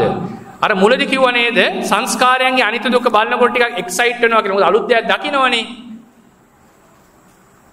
එතකොට එයාට ඇති වෙනවා මේක දැකලා අර කුකුලයි කර්මල දැක්කා වගේ අමුතු උද්වේගයක් ඇති වෙන්නේ නැහැ. විදර්ශනාව පිළිබඳ මධ්‍යස්ථ බවක් ඇති වෙනවා. ඊළඟට මෙයාට ඇති වෙනවා වීරිය උපේක්ෂාවක්. මොකද්ද? දැන් මුංචිතු කම්මිතා මේ පැනලා යන්න ඕනුනේ. ඇයි මේ පැනලා යන්න ඕනුනේ? හොඳට මතක තියාගන්න. බයතුපට්ඨාන ආදීනව නිබ්බිදා කියන ඥාන තුන සක්කාය දිට්ඨියේ බලපෑමෙන් ඇතිවෙන ඥාන තුනක්. එහෙම නැත්නම් අස්මිමානයේ බලපෑමෙන් ඇතිවෙන ඥාන තුනක්. හේතුව බය උනේ ඇයි? මම මේ භවයේ ඉපදුනොත් මම මැරෙනවා. මට පීටක් නැහැ කියන පදන මේ වෙලාවේ සක්කාය දිට්ඨිය උපදින්නේ නැහැ හිතේ. අනුසේ වශයෙන් තියෙන සක්කාය දිට්ඨිය අස්මිමානයේ බලපෑම තියෙනවා කියන මේ ඥාන තුනට. ඒ නිසා මේ ඥාන තුන හරියට ආත්ම සංඥාව දුරු කරන්න සමර්ථ නැහැ. පටිසංඛානුපස්සනාව ඒක කරන්න සමර්ථ. මේ පටිසංඛානුපස්සන විශේෂ උපදේශයක් දෙනවා අනාත්මය දුරු කරන්න. අනාත්මය වඩන්න ඕනේ. එහෙන් බලාගෙන යනකොට යාට තේරෙනවා මෙතන සංස්කාරයෝමයි තියෙන්නේ. සංස්කාරය අවබෝධ කරන්නේ. සංස්කාරයන්ගේ නිරෝධයක් මේ බලන්නේ. එහෙම නැතුව මම නිවනට යනවා කියන එක්සයිට්මන්ට් එක අර උද්‍යෝගේ නැති වෙනවා. ඇයි සංස්කාර නිවෙන්නේ? සංස්කාර මිදෙන්නේ. සසර ඉපදුනත් සංස්කාර. හැබැයි නිවනටපත් උනත් සංස්කාරයන්ගේ නිරෝධයක්. අපිට එන්නේ කොහොමද? මම නිවන් දකින්න ඕනේ. මම සතර අපායෙන් ගැලවෙන්න ඕනේ කියලා 아무තු වේගයක් එනවා නේද? සතර අපාය බනහනකොට. අම්මෝ ඉක්මනට මේකෙන් යන්නට ඕනේ කියලා මහා දැවැන්ත උද්‍යෝගයක් උපදිනව නේද? ඉක්මනට මේක කරගන්න ඕනේ කියලා ඒ උද්‍යෝගය දාට නැති වෙනවා. ඇයි? ඒ උද්‍යෝගය මධ්‍යස්ථ භාවයක් එනවා. ඇයි ඒ? උට තේරෙනවා මෙතන අමුතුවෙන් නිදහස් වෙන කෙනෙක් නැහැ. මෙතන තියෙන සංස්කාර ධර්ම ටිකක්. ඒ සංස්කාර ධර්මමයි නිරුද්ධ වෙන්නේ. ඒ නිසා ඔහුගේ වීරිය උපේක්ෂ විදර්ශනාවට තිබ්බ අධික උත්සාහය මධ්‍යස්ථ වෙනවා. අඩු කරන්නේ නැහැ. ඒ හේතුව ඔහු දන්නවා මේක නැවැත්තුවොත් ප්‍රශ්නෙට ආයෙ වැටෙනවා. ඒ නිසා මේක කළ යුතුයි. කළ යුතු නිසා කරනවා. නිවන් දැකීමේ අපේක්ෂාව මධ්‍යස්ථ වෙනවා. අර උද්‍යෝගේ නැති වෙනවා. අර එක්සයිට්මන්ට් එක නැති වෙනවා. විදර්ශනාවට තිබිච්ච අමුතු අර අලුත් දේවල් බලන්න තිබිච්ච උත්සාහය නැති වෙනවා. සංස්කාර කෙරෙහි තිබිච්ච උත්සාහය නැති වෙනවා. ඒකට උපේක්ෂා තුනක් හට කරනවා. ඔකට කියනවා සංඛාර උපේක්ඛාව කියලා. සංස්කාර කෙරෙහි උපේක්ෂක වෙනවා. විදර්ශනාව කෙරෙහි උපේක්ෂක වෙනවා. වීරිය උපේක්ෂා වෙනවා. මොකද හේතුව නිවන් දැකීමට අමුතු ලොකු අර මුංචිතු කම්යතාවේ තිබිච්ච උත්සාහය ඇතිවන්නේ නැහැ. ඒකයි කියන්නේ මේ මුංචිතු කම්යතා පටිසංකා සම්තිට්ඨනා පඤ්ඤා. සම්තිට්ඨනා කියලා කියන්නේ ඔන්න ඔය මධ්‍යස්ථ භාවයට පැමිණීම. සංඛා රුපෙක්ඛා ශුඤ්ඤානං. දැන් ඔන්න ආයි මුලින් දැන් රිවයිස් කරන් එනවා. පුද්ගලයෙක් නෙවෙයි ධර්ම ටිකක් තිබුණේ. මේ ධර්ම ටික හේතුන් නිසා හටගන්න බව තේරුම් ගත්තා. ඒක අවබෝධ කරේ තව ධර්මයක් නාම ධර්මය. ඒ ධර්මියෝ 11 විදියට බෙදලා අනිත්‍ය දුක්ඛ අනාත්ම වශයෙන් මෙනෙහි කරා. ඊළඟට ඒකෙන් පච්චුප්පන්න විතරක් අරගෙන ඒකේ උදේවය බැලුවා නේද? එතකොට ඒකේ භංගේ පේන්න පටන් ගත්තා. එතකොට බිඳීම බැලපු ධර්මයන්ගේ බිඳීම බලපු හිතේ බිඳීමත් බැලුවා. එතකොට බය උපදිනවා, ඥාන භය එනවා. ඒ ඥාන භය එනකොට එන්නේ ඉස්සරහ පිළිසරණක් හොයාගෙන යන්න පිළිසරණක් නැති බව මෙනෙහි වෙනවා. එතකොට කලකිරෙනකොට මිදීමේ කැමැත්ත උපදිනවා. අපි මේ සමගාමීව නිවනේ ගුණත් මෙනෙහි කරනවා. මිදීමේ කැමැත්ත එනකොට විදර්ශනාව දැඩි ලෙස පටන් ගන්නවා. වඩාගෙන යනකොට විශේෂයෙන් අනාත්මය මුල් කරගෙන විදර්ශනාව වඩනකොට ඔහුට තේරෙනවා මේකේ අමුතුවෙන් දකින්නට දෙයක් නැහැ. දැකපු දෙයමයි තියෙන්නේ. අමුතුවෙන් නිදහස් වෙන පුද්ගලයෙක් නෑ. සංස්කාරයි නිරෝධයට පත්වන්නේ. ඒ වගේම සංස්කාර කෙරෙහිත් මධ්‍යස්ථ බව. ඒක සංකාරූපේක්ඛා ඥානය. දැන් ඔන්න වඩාගෙන යනවා. මේ ඥානෙට මුලදීපත් වෙන්න බෑ. ඒක සංකාරූපේක්ඛාව කියන්නේ අධිගමයක් වෙනුතුනි. ඒක එක්තරා හිතේ ඇති වෙන ස්වභාවයක්. ඒක බලෙන් ගන්න යන්න එපා. මේ අවස්ථාවේ ඔබට තියෙන්නේ උනන්දුව. ඉක්මනට ගැලවෙන්නට ඕනේ. ඉක්මනට සසරෙන් ඈතර වෙන්නට ඕනේ. ඒක අවශ්‍යයි. ඒ උනන්දුව තියෙන්න ඕනේ මුලදී. මේක බලෙන් ගන්න යන්න එපා මධ්‍යස්ථ වෙනවා කියලා. මේක කරගෙන යනකොට ඇති වෙන තත්වයක් සංඛාරූපේක්ඛා ඥානය කියන්නේ. ඒක අධිගමයක්. ඒ තරට හිත ඉබේපත් විය යුතුයි. ඔබ භාවනා මාර්ගයේ යනකොට. එදාට ඔහු භාවනා කරන්නේ කල යුතු නිසා. ඒක හරියට පටිසංකානුපස්සනාවේදී කන්දක් නැගලා උඩ ප්ලැටෝ එකක නැත්තම් නිම්න මොකද කියන්නේ නිම්නයත් සමතල භූමියක කන්ද උඩ යනවා වගේ. ඊට පස්සේ මොකද වෙන්නේ? කොහොම යනකොට දැන් ඔන්න කාවද බලන්නේ සංස්කාරයන් බල යනවා. නිවරාණය ගැන අනුස්සව වශයෙන් මෙනෙහි කරේ. දැන් මේ වෙලාවේ නිවන ගැන මෙනෙහි කරන එක අඩු කරනවා යා. දැන් සංස්කාරයන් බලාගෙන යනකොට සංස්කාර ධර්මයෝ බලාගෙන අනිත්‍යයි දුකයි අනාත්මයි විශේෂයෙන් අනාත්මය මෙනෙහි කරමින් බලාගෙන යනකොට මේ සංස්කාර ධර්මයෝ උතනදී අපි සලකනවා තමන්ගේ ඇඟේ තිබිච්ච සංස්කාර වුණා අනුන්ගේ තිබිච්ච සංස්කාර වුණා මේ සියලු සංස්කාර ධර්මයෝ බාහිර ධර්ම ලෙස බහිද්ධා ධර්ම ලෙස සලකන්නට ඕනේ. බහිද්ධා ඒක ඔය අජ්ජත් බහිද්ධ කියන උතන පදය විදර්ශනාවට විතරක් ආවේනිච්ච එක වෙච්ච දුකයක්. ඕක අභිධර්ම ක්‍රමයෙන් ඇහිඳින්න යන්න එපා. අභිධර්ම ක්‍රමයෙන් අජ්ජත් කියලා කියන්නේ තමන්ගේ යයි සම්මත වෙච්ච නාම රූප ධර්ම. අජ්ජත්තික කියලා කියන්නේ ආධ්‍යාත්මික ආයතන 6. බහිද්ධා කියලා කියන්නේ අනුන්ගේ යයි සම්මත නාම රූප තමන්ගේ යයි සම්මත නොවු නාම රූප ධර්ම. බාහිර කියලා කියන්නේ බාහිර ආයතන 6. මේ බෙදීම් දෙක ගන්නට බෑ. මෙතන බහිද්ධා අජ්ජත් බහිද්ධ වෙන්නේ. අජ්ජත් වෙන්නේ ඔබගේ අනුසය ක්ලේශය. තවත් තියෙනවා මට මතක හැටියට අනුප්පන්න කර්මජ සන්තතිය. අනුප්පන්න. මගේ මතකේ හරිනම්. ඊට පස්සේ එතන බහිද්ධා වෙන්නේ මොනවද? සියලු සංස්කාර. තමන්ගේ රූපයත් තමන්ගේ නාමයත් එතන බහිද්ධා. මතක තියාගන්න. මේක විශේෂ ණය ක්‍රම. මේක පටිසම්භිදාවට ආවේනික වෙච්ච විදර්ශනා දුකයක් කියලා අපි කියනවා. ඒක දුක මුක්ත වෙනවා නිර්වාණය. මගේ මතකේ හරිනම්. එතකොට බහිද්ධා වෙන්නේ සංස්කාර. සංස්කාර මෙනෙහි කරගෙන යනවා. දැන් මේක අර කුණු ගොඩක් අවුස්සන්න වගේ ඒකම බලාගෙන හැබැයි බය වීම මොනවත් නැහැ. බය වීම කියලා කියන්නේ බය ඥාන ආදී උපදින්නේ නැහැ. හරිම මධ්‍යස්තව මේක කරන් යනවා. කල යුතු නිසා වීර්ය අඩු කරන්නේ නැහැ. එහම යනකොට එක වෙලාවකදී සංස්කාර නිමිත්තෙන් හිත බැහැර වෙලා නිර්වාණ ධාතුව අරමුණු කරමින් සිතක් පහළ වෙනවා. ඒ කියන්නේ බහිද්ධා වුට්ඨාන නැගිටිනවා. සංස්කාර නිමිත්තෙන් හිත බැහැරට යනවා. මේක විශේෂ අවස්ථාවක්. එදාට හීනකින්වත් නොද මතක තියාගන්න. හීනකින්වත් දැකපු නැති අරමුණක් තමයි නිර්වාණය කියලා කියන්නේ. මෙනෙහි කරගෙන මෙනෙහි කිරීමේ බලයෙන් සංස්කාර නිමිත්තෙන් නැගිටලා නිර්වාණය අරමුණු කරමින් සිතක් පහළ වෙන. ඒකට කියනවා ගෝත්‍ර භූසිත. ගෝත්‍ර භූ භූ කියන ධාතුව භූ කියන ධාතුවෙන් හදන්නේ. භූ කියන ධාතුවේ අර්ථ දෙකක් තියෙනවා. වර්ධනය කිරීම භවති කියලත් කියනවා. දියුණු කිරීම අර්ථය තියෙනවා. විනාශ කර අර්ථය තියෙනවා. ගෝත්‍ර භූ ගෝත්‍රය මොකක්ද? පෘතුග්ජන ගෝත්‍රය නසමින් ආර්ය ගෝත්‍රයට පමුණුවමින් ඥානයක් උපදිනවා. හැබැයි තාම ආර්ය නෑ. ඔන්න සංස්කාර බලවල හිටියා. සංස්කාර නිමිත්තෙන් ගැලවිලා නිර්වාණ ධාතුව අරමුණු වෙනවා. ඒක ඥානයට කියනවා ගෝත්‍ර භූ ඥානය කියලා. ඊළඟට හැබැයි එතන අජ්ජත්තේ කියන්නේ මොකක්ද දන්නවද? කෙලෙස් සහ අනුප්පන්න කර්මජ සන්තතිය. ගෝත්‍ර භූ ඥානෙ ඉපදුනා කියලා කෙලෙස් කැපෙන්නේ නැහැ. ඒ නිසා බහිද්ධා තමයි සංස්කාර ධර්ම. සංස්කාර වලින් හිත ගැලවිලා නිර්වාණය දක්වා. බහිද්ධා ධර්ම වලින් නැගිට්ටා. අජ්ජත් ධර්ම වලින් නැගිටින්නේ නැහැ. අජ්ජත් කියලා කියන්නේ කෙලෙස් සහ අනුප්පන්න කර්මජ ස්කන්ධ. ඒක දුරු වෙන්නට කෙලෙස් කැපෙන්නට ඕනේ. කෙලෙස් කපන්නේ මොන හිතෙන්ද? මාර්ග හිතෙන්නේ, මාර්ග ඥානෙ. ගෝත්‍ර භූ හිත නැගිටින්නේ බහිද්දා වූ සංස්කාරයන්ගෙන් පමණයි. ඊළඟ හිත බලන්න. මාර්ග ඥානෙ මොකද්ද? දුබතෝ වුට්ඨාන. දුබ කියලා කියන්නේ දෙක කියන එක.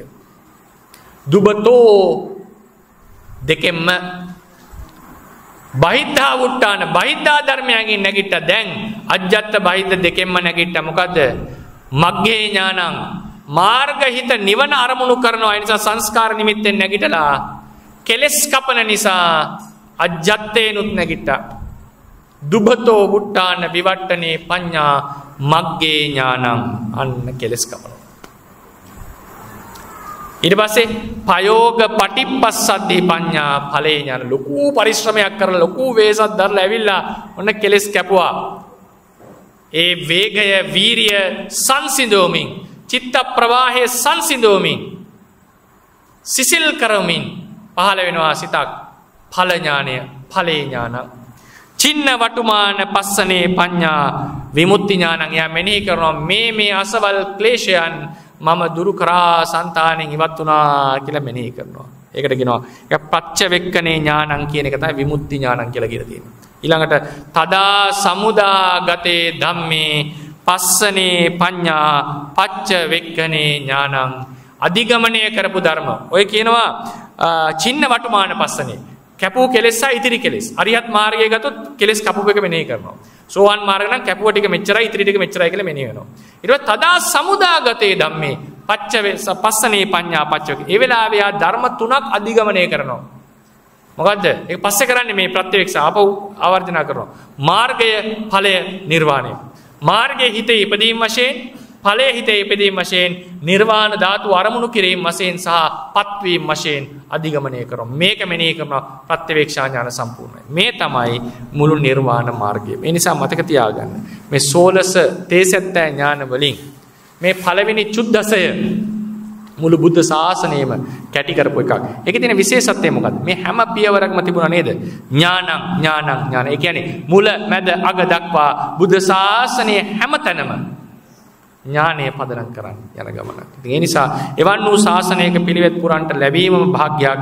ඒ ඥානයන් මීට අමතරව මේ සුද්දස ඥානයන් සහිතව තේසත්ත ඥානයන් අවබෝධ කළා වූ ඒ භාග්‍යවත් අරිහත් සම්මා සම්බුදුරජාණන් වහන්සේට අපගේ සිතින් කයෙන් වචනයෙන් උත්තමාංග නමස්කාරය වේවා. උන්වහන්සේගේ ඒ ශ්‍රේෂ්ඨ තේසත්ත ඥානයන්ට මේ සියලු පහන් ආලෝකයන්ගෙන් පූජා කරමු පූජා වේවා. සියලු පුෂ්පයන් පූජා කරමු පූජා වේවා. සුගන්ධ ධූපයෙන් පූජා කරමු පූජා වේවා. ශබ්ද පූජාවන්ගෙන් පූජා කරමු පූජා වේවා. අෂ්ට පරිස්කාරාදී වූ මේ සියලු පරිස්කාරයන්ගෙන් ඒ ඥානලාභී වූ තථාගතයන් වහන්සේට පූජා කරමු පූජා වේවා කියන හිත ඇති කරගන්න. ඒ වගේම ඒ ඥානයන් තමයි තථාගතයන් වහන්සේට පවා මේ භව කතරින් එතර වන්නට උපකාර කරේ. අප සෑම දිනාටම දිනක මේ භව කතරින් එතර වන්නට මේ ඥාන 14ම එක ලෙස උපකාර වෙනවා. එයින් එතර වන්නට උපකාර වෙන්නේ ඥාන 11යි. ඒ 11 නිසා හටගන්න ප්‍රතිඵල වශයෙන් තව ඥාන 4යි. තව ඥාන 3යි. ඉතින් මේ සියලු ඥානයන් අප සැමට තියෙන පිළිසරණක්. ධර්ම රත්නයේ ලෙස මේ ඥානයන් හඳුන්වනවා. ඒ නිසා ඒ අපගේ පිළිසරණ වූ අපගේ පිහිට වූ අපගේ සරණ වූ ඒ ධර්ම රත්නයටද අපගේ උත්තමාංග නමස්කාරය වේවා කියලා සියලු පූජාවන්ගෙන් පූජා කරමු. ඉතින් සෑම දිනම ස්වාමින් වහන්සේලාත් සමග එකතුව මේ තේසත්ත ඥාන වන්දනාව අවබෝධයෙන් යුක්තව සිද්ධ කරගෙන මහා පුණ්‍ය කර්මයක් සිද්ධ කර ගනිමු. අවසානයේ මේ පින්කමේ ආනිසංසයේ ධර්ම දේශනාමය ධර්ම ශ්‍රවණමය පූජාමය පුණ්‍ය කර්මයන්ගේ ආනිසංස බලයෙන් අප සෑම දිනාටද මේ ඥාන සියල්ලම සම්මා සම්බුද්ධත්වයේ පතන අයට මේ තේසත්ත ඥානයන්ද අවශේෂ බෝධීන් පතන අයට සත්ත්‍ය සත්‍ය ඥානයන්ගෙන්ද යුක්තව ප්‍රතිමන්විතව නිර්වාණ ධාතුව සාක්ෂාත් කරගන්නට මේ සියලු කුසලයේ උපනිශ්‍රය වේවා කියන හිත ඇති කරගෙනම වන්දනාව අපි සිද්ධ කරමු. ස්වාමින් වහන්සේලාට ගෞරවයෙන් ආරාධනා කර සිටිනවා වන්දනාව සිද්ධ කරන ලෙසට සාදුකාරයක් දෙන්න.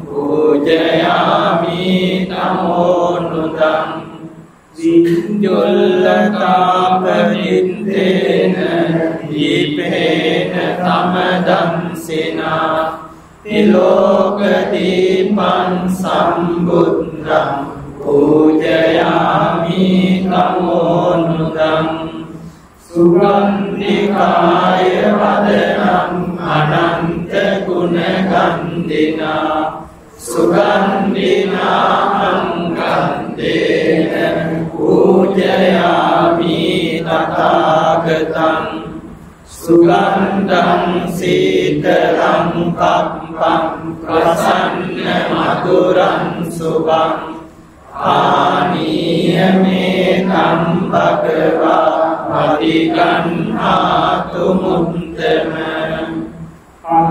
අදිවාසේතු නොබන්තේ පුන්නෝදකං පරිකම්පිතං අනුකම්පං උපාදාය පටිගන්හාතු මුත්තම අදිවාසේතු නොබන්තේ හිලාන පච්චයං ඉමං අනුකම්පං උපාදාය පටිගන්හාතු මුත්තම අදිවාසේතු නොබන්තේ පානකං පරිකම්පිතං අනුකම්පං උපාදාය පටිගන්හාතු මුත්තම අදිවාසේතු නොබන්තේ සත්‍යං පරිකම්පිතං අනුකම්පං උපාදාය පටිගන්හාතු මුත්තම අදිවාසේතු නොබන්තේ ආනුරං පරිකම්පිතං අනුකම්පං උපාදාය පටිගන්හාතු මුත්තම අදිවාසේතු නොබන්තේ චතුමදුරං පරිකම්පිතං අනුකම්පං උපාදාය පටිගන්හාතු මුත්තම අදිවාසේතු නොබන්තේ චතුමදුරං පරිකම්පිතං අනුකම්පං උපාදාය පටිගන්හාතු මුත්තම අදිවාසේතු නොබන්තේ අත්තපරික්ඛාරං පරිකම්පිතං අනුකම්පං උපාදාය පටිගන්හාතු මුත්තම ධම්මං තදතරං දීරං රජුග්ගත මහායසං තදේනේ තේන පූජේමි ධම්ම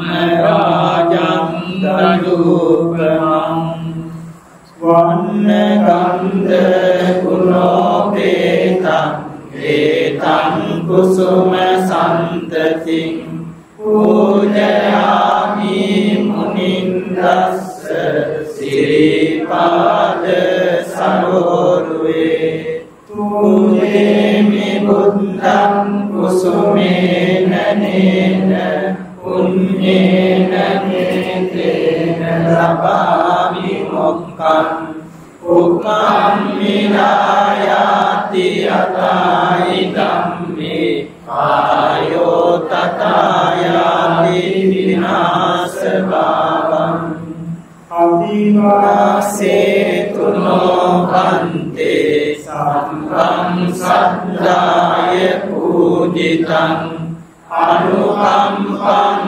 උපාදාය පටිගන්හාතු මුත්තම නිමේකයාමි සම්බුද්ධං විතරාගං මහාමුනි නිමන්තයාමි සුගතං ලෝකෙන්නං නරාසකං සාදු සාදු සාදු ඉතිවිස්සෝ භගවාරහං සම්මා සම්බුද්ධෝ විද්‍යාචරණ සම්පන්නෝ සුගතෝ ලෝකවිදු අනුත්තරෝ පුරිස ධම්මසාරති සත්තා දේව මනුස්සානං බුද්ධෝ භගවාති ස්වාහාතෝ භගවතා ධම්මෝ සම්දිට්ඨිකෝ අකාලිකෝ ඒහි පස්සිකෝ ඕපනයිකෝ පංචත්තං වේදි ධම්මෝ විඤ්ඤෝදීති සුගතිපන්නෝ භගවතෝ සාවක සංඝෝ උජුපටිපන්නෝ භගවතෝ සාවක සංඝෝ ඥාය පටිපන්නෝ භගවතෝ සාවක සංඝෝ සාමීචි පටිපන්නෝ භගවතෝ සාවක සංඝෝ යදිදං චත්තාරි පුරිස යුගානි අට්ඨ පුරිස පුංගලා ඒස භගවතෝ සාවක සංඝෝ ආහුනේයෝ පාහුනේයෝ රක්ඛිනේයෝ අංජලි කරණීයෝ අනුත්තරං පුඤ්ඤං කෙත්තං ලෝකස්සාති සාදු සාදු අවඥාවන්තිනෝ සෝතාරාමි පඤ්ඤා සුතමේ ඥානං සුත්වාන සංඝේ පඤ්ඤා සීලමේ ඥානං සංඝරිත්වා සමාදානේ පඤ්ඤා සමාධි භාවනාමේ ඥානං පත්තේ පරිග්‍රහේ පඤ්ඤා ධම්මට්ඨිති ඥානං අතීතනාගත පච්චුප්පන්නානං ධම්මානං සක්ඛිපිත්වා පරත්තානේ පඤ්ඤා සම්මසනේ ඥානං පච්චුප්පන්නානං ධම්මානං විපරිණාමානුපස්සනේ පඤ්ඤා උපයත්‍යානුපස්සනේ ඥානං ආරම්මණං පටිසංඛාසං අස්සනේ පඤ්ඤා විපස්සනේ ඥානං පරිඋපඥානේ පඤ්ඤා ආදීන වේඥානං මුක්තිසු කම්මයතා පටිසංඛාසං තිත්තනා පඤ්ඤා සංඛාරුපේක්ඛාසු ඥානං වනින්දා උන්නානේයත්තේ පඤ්ඤා කෝත්‍ර භූඥානං දුගතෝ උත්තාන විවට්ඨනේ පඤ්ඤා අච්චේ ඥානං වරතෝව පටිච්චසමුප්පාදේ පඤ්ඤා ඵලේ ඥානං ඉන්න වඩුමාන පස්සනේ පඤ්ඤා විමුක්ති ඥානං තදා සමුදාගතේ ධම්මේ පස්සනේ පඤ්ඤා පච්චවෙක්ඛනේ ඥානං අඤ්ඤත් වවත්තානේ පඤ්ඤා පරුණානත්තේ ඥානං වහින්දා වවත්තානේ පඤ්ඤා භෝජනානත්තේ ඥානං චරියා වවත්තානේ පඤ්ඤා චරියානානත්තේ ඥානං චතුරම්ම භවන්තානේ පඤ්ඤා භූමිනානත්තේ ඥානං නව ධම්ම භවන්තානේ පඤ්ඤා ධම්මනානන්තේ ඥානං අවිඤ්ඤා පඤ්ඤා ඥාතන්තේ ඥානං පරිඤ්ඤා පඤ්ඤා ඊරණන්තේ ඥානං පහානේ පඤ්ඤා පරිත්‍යාගත්තේ ඥානං භාවනා පඤ්ඤා ඒක රසන්තේ ඥානං පරිඤ්ඤා පඤ්ඤා කුසලන්තේ ඥානං අත්තනානන්තේ පඤ්ඤා අත්තපටි සම්බිදේ ඥානං ධම්මනානන්තේ පඤ්ඤා ධම්මපටි සම්බිදේ ඥානං නිරුද්ධනානන්තේ පඤ්ඤා නිරුද්ධපටි සම්බිදේ ඥානං පටිභානනානන්තේ පඤ්ඤා පටිභානපටි සම්බිදේ ඥානං විහාරනානන්තේ පඤ්ඤා විහාරත්තේ ඥානං සමාධිඥානන්තේ පඤ්ඤා සමාධිඥානත්තේ ඥානං විහාර සමාපත්තිඥානත්තේ පඤ්ඤා විහාර සමාපත්තත්තේ ඥානං අවිඤ්ඤේප පරිසුද්ධංසා ආසව සමුච්ඡේදේ පඤ්ඤා ආනන්තරික සමාධිඥානං දස්සනාදිපතියං සන්තෝච විහාරාදිගමෝ අනිදාදි මුද්දතා පඤ්ඤා අරණ විහාරේ ඥානං විපදේ සමන්නාගතන්ත තයෝච සංකාරාණ පටිපස්සන්දියා සෝලසෙහි ඥානචරියාහි නවෙහි සමාධිචරියාහි වසීභාවතා පඤ්ඤා නිරෝධ සමාපත්තියා ඥානං සම්පජානස්ස පවත්ත පරියාදානේ පඤ්ඤා පරිනිබ්බානේ ඥානං සබ්බ ධම්මාන සම්මා සමුච්ඡේදේ නිරෝධේ අනුපට්ඨානතා පඤ්ඤා සහසේ සම්තේ ඥානං උරුණානත්ත තේජ පරියාදානේ පඤ්ඤා සල්ලේ කන්තේ ඥානං අසල්ලීනත්ත පයිතත් අංගහන්තේ පඤ්ඤා විරියාරම්භේ ඥානං නානා ධම්මප්පකාසනතා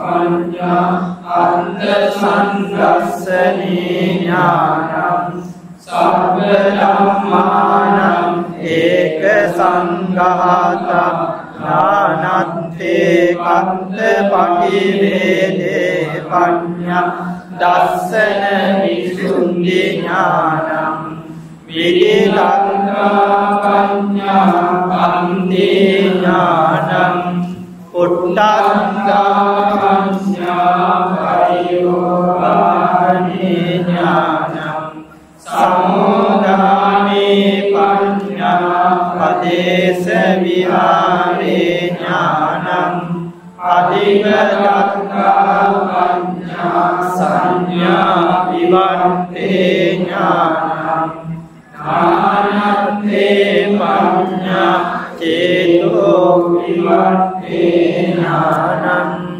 අදින්නානේ පඤ්ඤා චිත්ත විවර්තේ ඥානං ශුඤ්ඤතේ පඤ්ඤා ඥාන විවර්තේ ඥානං වස්සංගේ පඤ්ඤා විමුක්ඛ විවට්ඨේ ඥානං තතත්තේ පඤ්ඤා සච්ච විවට්ඨේ ඥානං ආයම් චිත්තම්පි ඒක අවත්තානතා සුගසඤ්ඤංච ලහු සංඤංච අදිත්තාන වශයෙන් ඉච්ඡනත්තේ පඤ්ඤා ඉතිවිදේ ඥානං විතක්ක විපාර වශයෙන් ඥානත්තේ කන්ද සද්ද නිමිත්තාන පරියෝගාගනී පඤ්ඤා සෝත ධාතු විසුද්ධි ඥානං ඉන්නං චිත්තානං විපාරන්තා ඉන්ද්‍රියාණං පසාද වශයෙන් ආනන්දේ කන්ද විඥාන චරියා පරියෝගාමනේ පඤ්ඤා හේතෝ කය ඥානං පස්චය පවන්තානං ධම්මානං ඥානත්තේ කන්ද කම්ම විපාර වශයෙන් පරියෝගාමනේ පඤ්ඤා උබ්බේ නිවාසානුස්සති ඥානං ඕවාස වශයෙන් ඥානත්තේ කස්ස රූප නිමිත්තානං දස්සනත්තේ පඤ්ඤා ඉක්ව චක්ඛු ඥානං චසු සම්පියා ආකාරේ ඉන්නං ඉන්ද්‍රියාණං වසීභාවතා පඤ්ඤා ආසවානං කයේ ඥානං අවිඤ්ඤාන්තේ පඤ්ඤා දුක්ඛේ ඥානං පානත්තේ පඤ්ඤා සමුදයේ ඥානං සච්චේ කිරියත්තේ පඤ්ඤා නිරෝධේ ඥානං පාවනත්තේ පඤ්ඤා අංගේ ඥානං දුක්ඛේ ඥානං දුක්ඛ සමුදය ඥානං දුක්ඛ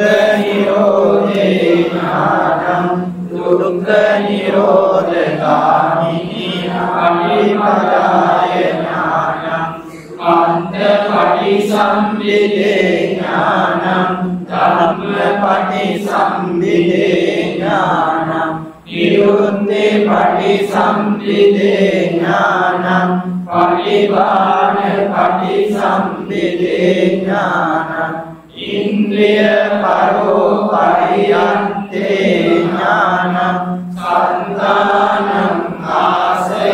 ආසයානුසයේ ඥානං යමක පාටිහාරේ ඥානං මහා කරුණා සමාපත්තිය ඥානං සම්මඤ්ඤුත ඥානං අනාවරණ ඥානන්ති ඉමානි තේසත්ථති ඥානානි ඉමේ සම්තේ සත්තති ඥානානං සත්ත සම්ති ඥානානි සාවක සාධාරණානි ඥානානි අසාධාරණානි සාවකේහි ඉමේහි තේසත්තති ඥානේහි සමන්නාගතං සම්මා සම්බුද්ධං භගවන්තං සිරසා නමාමි. සාදු සාදු සාදු. බුද්ධං ධම්මං සංඝං සුගතං පවාදාතු යෝදාතු ගම්ලේ රංකායං ජම්බුදීපේ ඉදස පුරවරේ නාගලෝකේ චතුපේ සම්ලේ බුද්දස්ස බිම්බේ සකල දස දිසේ ඒසව ලෝමාදිධාතු වන්දේ සම්භේපි පුල්ලං දස බල අනුජං ඕදි නේතියං සිරසානමාමි සාදු සාදු සාදු ආදිනේ ගෝඩායන් මහසේවන ඉවස්ස මොලේ සින්නෝ සත්තාරි විජයං නකා අත්තෝ සම්මන්විතං සත්තා වන්දේ නම් බෝධිපාදපං ඉමේ මහා බෝධි ලෝකනාථේන පූජිතා අහම්පිතේ නමස්සාමි බෝධි රාජා නමන්දුතේ අකමං බෝධි පල්ලංකං තුතියං ච අනිමිසං අදියං චංකමනං සෙට්ඨං කලුත්තං රතනාකරං පංචමං අජපාලං ච මුදලින්දේන චට්ඨමං සත්තමං රාජායතනං වන්දේ තං මුනිසේවිතං මහා කරුණා රසපටි මන්විරස්ස අනන්ත ඥානස්ස අසාධාරණ පඤ්ඤස්ස රසපාරමිතා බල සමුදිතස්ස දස බල සමන්නාගතස්ස අපරිමේය ගුණ සාගරස්ස අම්මාකං සත්තුනෝ සරස පංචීකාල පරිකින්නම් සම්මා සම්බුද්ධ පූජිතං සිරිබෝධි රාජං සිරසානමාමි සාදු සාදු සාදු ඉවංගෝගාපජා මහසේ විසින් ශ්‍රීරාම පාවතිවලා අදවලා ඒ මහාශාස්ත්‍රයේ වෙමින් සුවිලාසා ප්‍රතිසුවේ වැඩසිටි ඒ ආයතනයේ රාව පරිපූර්ණේ රාව ශානී ප්‍රධාන මහසේවාවන්ට ඒ විවිධාති කවුරු කතා කරනු මහියංගං ආගදීපං කල්යාණං පදනාචනං දිවාගුහං තීරවාදී චේතියං ච මුදිංගනං ඉස්ස මහා විහාරං ච ඕදින් මහිස වට්ටියං ස්වර්ණමාලී මහා චේතියං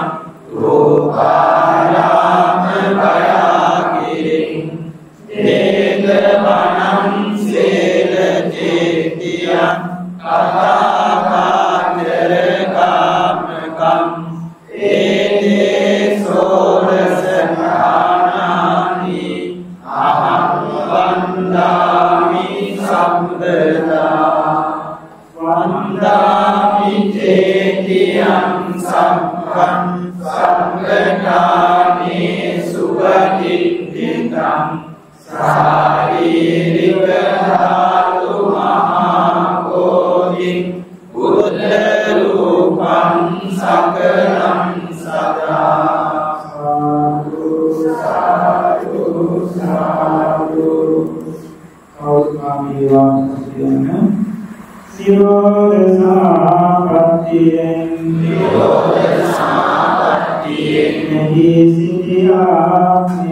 නැගී සිටියාක්මෙන් අරිහත් ඵල සමාපත්තියෙන්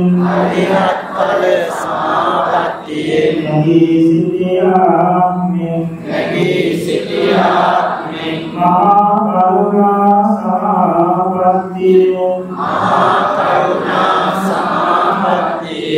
නැගී සිටියාක්මෙන් වැඩ සිටින්නා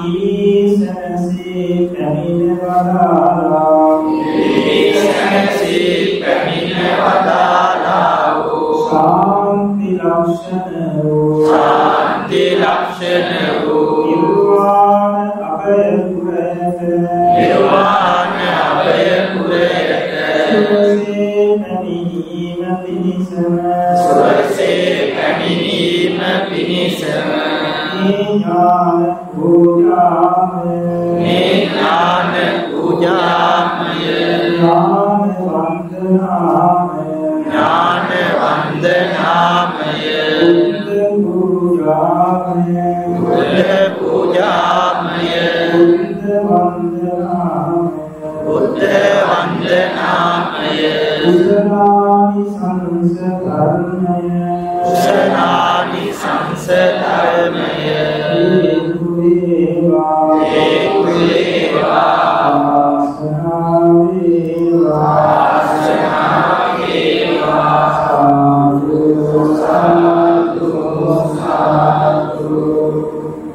අරිය මත්ත උසරේන යන්තං සම්තං පදං අபிසමෙච්ච සක්ඛෝ යෝච සුජෝච සුවජෝ නස්ස මුදු අනදිමානි සන්තුස්ස කෝච සුබරෝච අප්පකිච්ඡෝච සල්ලහුක උන්දි සම්දින්ද්‍රයෝච නිපකෝච අප්පගම්බෝ කුලේසු අනනුගින්දෝ නජකුන්දං සමාජවේ කිංචේන විඤ්ඤෝ පරේ උපවදේයං සුඛිනෝ නාකේමිනෝ හන්තු සබ්බේ සත්තා භවන්තු සුඛිතත්තා ඒකේ ජීවාන භූතන්ති ප්‍රසවාතාවරාව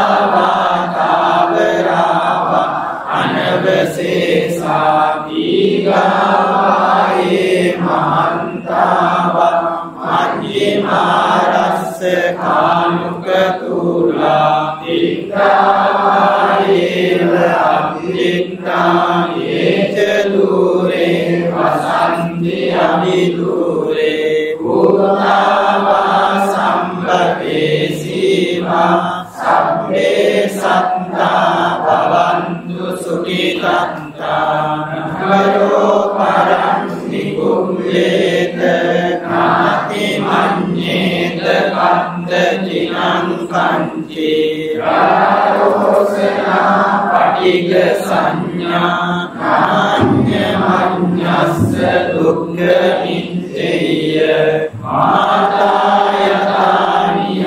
බුද්ධං ආයුසායේක පුන්න මනුරක්ඛේ එවං සම්බ භූතේසු ආන සම්භාවේ අපරිමාණං වින්දං ච සම්බ ලෝකස්මින් ආන සම්භාවේ අපරිමාණං උද්දං මතෝ ච තිරියං ච අසම්බාලං අබේරං අසපත්තං ඉත්තං චරං කිසින්නෝවා සයානෝවා යාවතස්ස විගත මිද්දෝ ඒතං සතින් අදිත්තේය බ්‍රහ්මමේතං විහාරං ඉදමාවෝ ඉතිං ච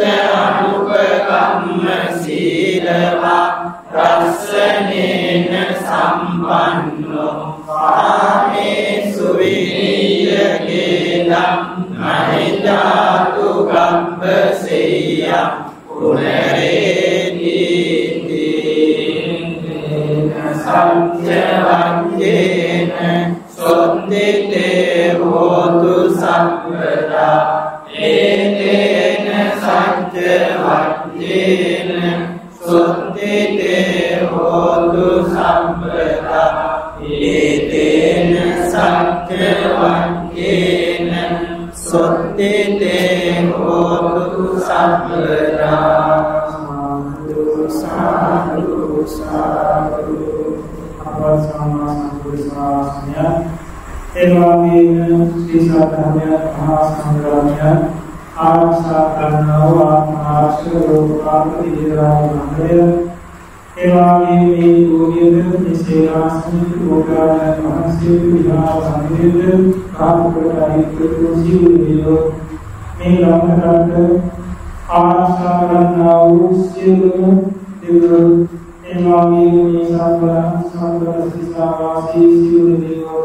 එවැනිම කාස්වාශෝනාදී එවැනිම සාපේක්ෂාම ප්‍රතිවිරාමණය සාරකුමාර එවැනිම කටිනාදී සම්රාමයන් සමග ඒ සියලු භක්තාදියෝ මේ කිනාරෝණාමිකා අවීචේ ප්‍රසවාවෙන්වා එසේනාවුනා හිතවන් කරා සියලු සත්‍යෝ මේ කිනාරෝණාමිකා ජාලකවා එවැනිම ආත්මෝලයිති අදිපති මහා කාලාදී ආරාමයන් මේ අනුමෝදනකවා අනුමෝදනයේ ඕගේ සත්‍ය දින නිර්මාණ කරනවා සම්මා සම්බුද්ධ ශාසනය අපා ශ්‍රී ලංකා දේශය මේ සෑම භාග්‍යවාන් සම්පේක්ෂා සියලු සත්‍යෝ විලවතුන්ෝ සතරා සත්‍ය ධර්මයන් උත්තරගනිත්වා සාර්ථකය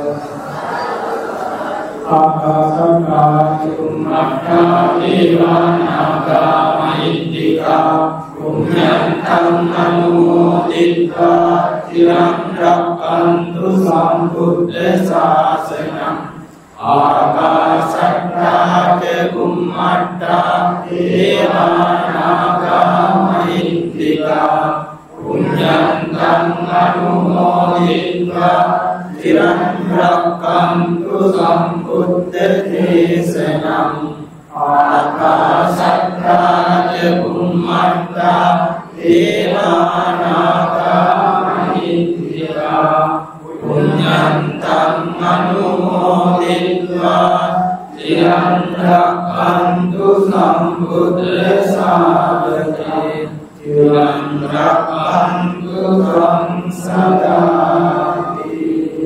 ඒකාග්‍රාජ්ජම්නේ සම්බලං පුඤ්ඤ සම්පලං සබ්බේ දේවානුමෝදන්තු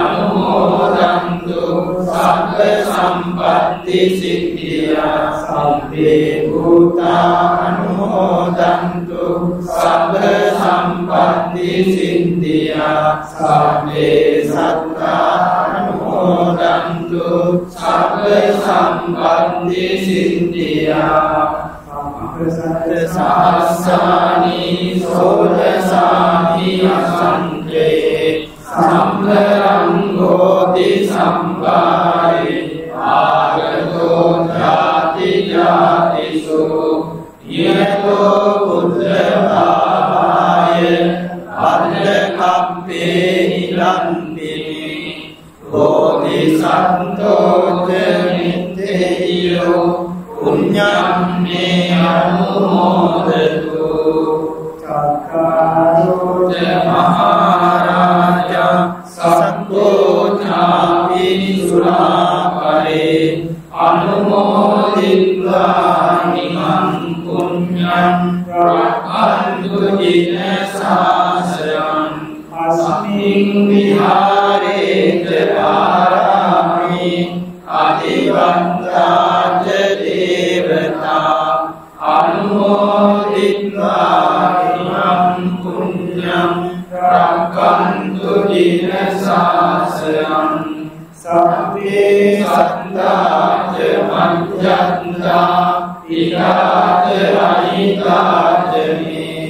අනුමෝදිत्वा ඉමං පුඤ්ඤං ප්‍රමුදයන්තු සිවං පදං එවැගේම සම්මා සම්බුද්ධ ශාසනය කරනා වූ සියලුම මහා සංඝරත්නයට අපි දීර්ඝාසුරාර්ථනා කරමු ධම්මේන මේන අදිසින්ද මුදාතිතේන කුල්ලාති වක්ඛු ගත ධම්ම වරේන සම්දින් තේරාසපාත කරුකාරව කාරණීයා දීඝායුකා භවත සාදු සමින්ද නිත්තා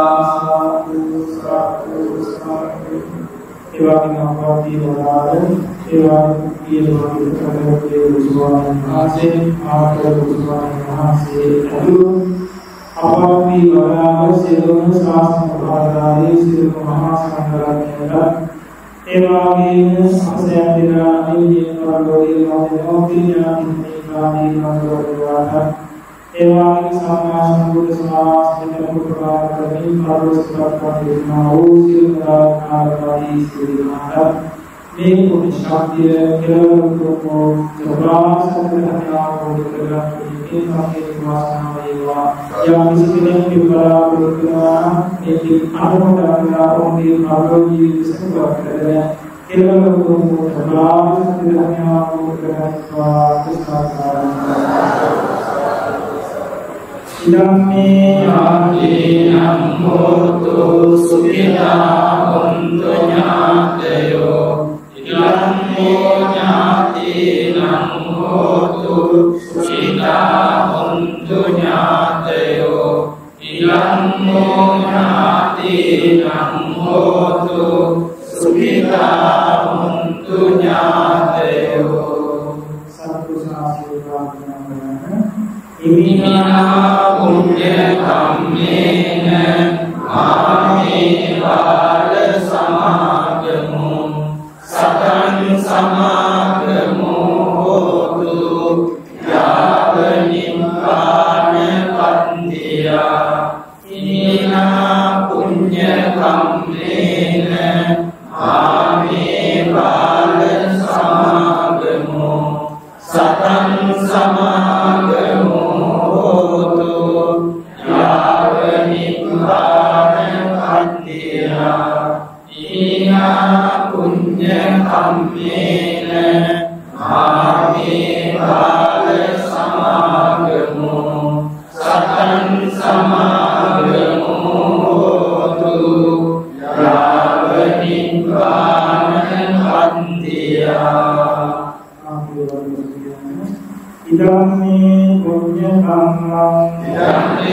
පුඤ්ඤ කම්මං ආසවක්ඛයාවං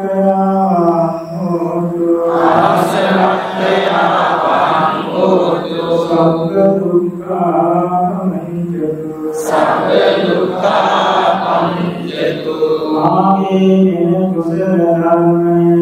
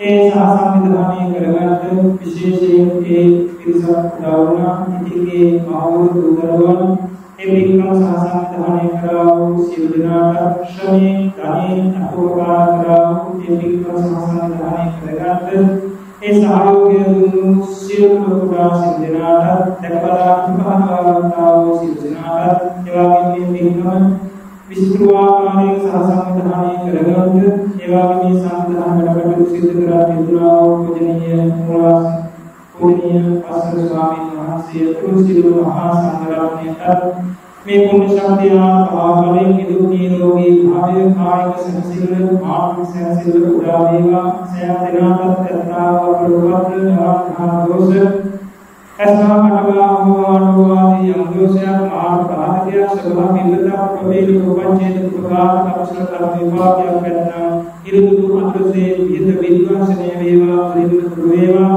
තවරතවන වේවා පාසා ධාන්‍යන මුසුලයන් පාසා කතරන තම්පරයක් පාසා සේන් දිනාම නිදුක් නිරෝගී ජීවිත ගත කරගන්න කලතරන්ගේ නිරක්ෂාදී කටයුතු ඉගෙන තියා ගන්නා වූ දුර්ලභ අධ්‍යාපන කටයුතු සහ ප්‍රකාරයෙන් සාර්ථක කරගන්න කලතරන්ගේ භව ජීවිත යහපත් ආකාරයෙන් පවත්වාගෙන සර්ව ජීවිත ගත කරමින් සිල්වත් ගුණවත් ජීවිත ගත කරමින් ඉතිපාසයෙන් කොහොමද සිල් ආරක්ෂා කරගෙන ධර්මඥාන භාවනා ඥාන වැඩි කරගෙන සීල සමාධි ප්‍රඥා ධර්මයන් දියුණු කරගෙන මෙලොවජයෙන් පරලොවජයෙන් දිවිසුජයෙන් කෙලවර වූ චතුරාර්ය සත්‍ය ධර්මය අවබෝධ කරගන්නා ගුරු සිල්වත් ගුණවත් මෞලික දුර ඥාති මිත්‍රාදීගේ සත්පුරුෂයන්ගේ සත්පුරුෂාශ්‍රය දේවා ඒවාගේ සිල්වත් ගුණවත් බුදුපසේ මහාන් වහන්සේලාගේ ඥාති මිත්‍රාදීගේ දුරවන්ගේ සුචිතී ගුරු ඒ සත්පුරුෂයන්ගේ සත්පුරුෂාශ්‍රය දේවා එතේරුකියා රදෙත් බුදුපසේ මහාන් වහන්සේලා බුදුමහී යාත්‍රාදී වසනයන්ට පිළිවෙලට උපස්ථාන කරන්න ශක්තිය ලැබේ දුක් නිරෝගී භාවය කායික සැනසෙල්ල මානසික සැනසෙල්ල උදා වේවා ශ්‍රද්ධාවෙන් ශ්‍රීයෙන් සුදේව ත්‍යාගයෙන් ප්‍රඥාවෙන් ධර්මෝණී රසිකුලින් ධර්මාවෙන් දිලින් දිලින්වටපත් වේවා සෝසේ පාරමී ධර්මයන් පූර්ණේ කරගෙන ප්‍රාර්ථනීය බෝධිතුමෝ චතුරාර්ය සත්‍ය ධර්මය අවබෝධ කරගන්න මේ පින්කම ඒකාන්තයෙන් හේතු වාසනා වේවා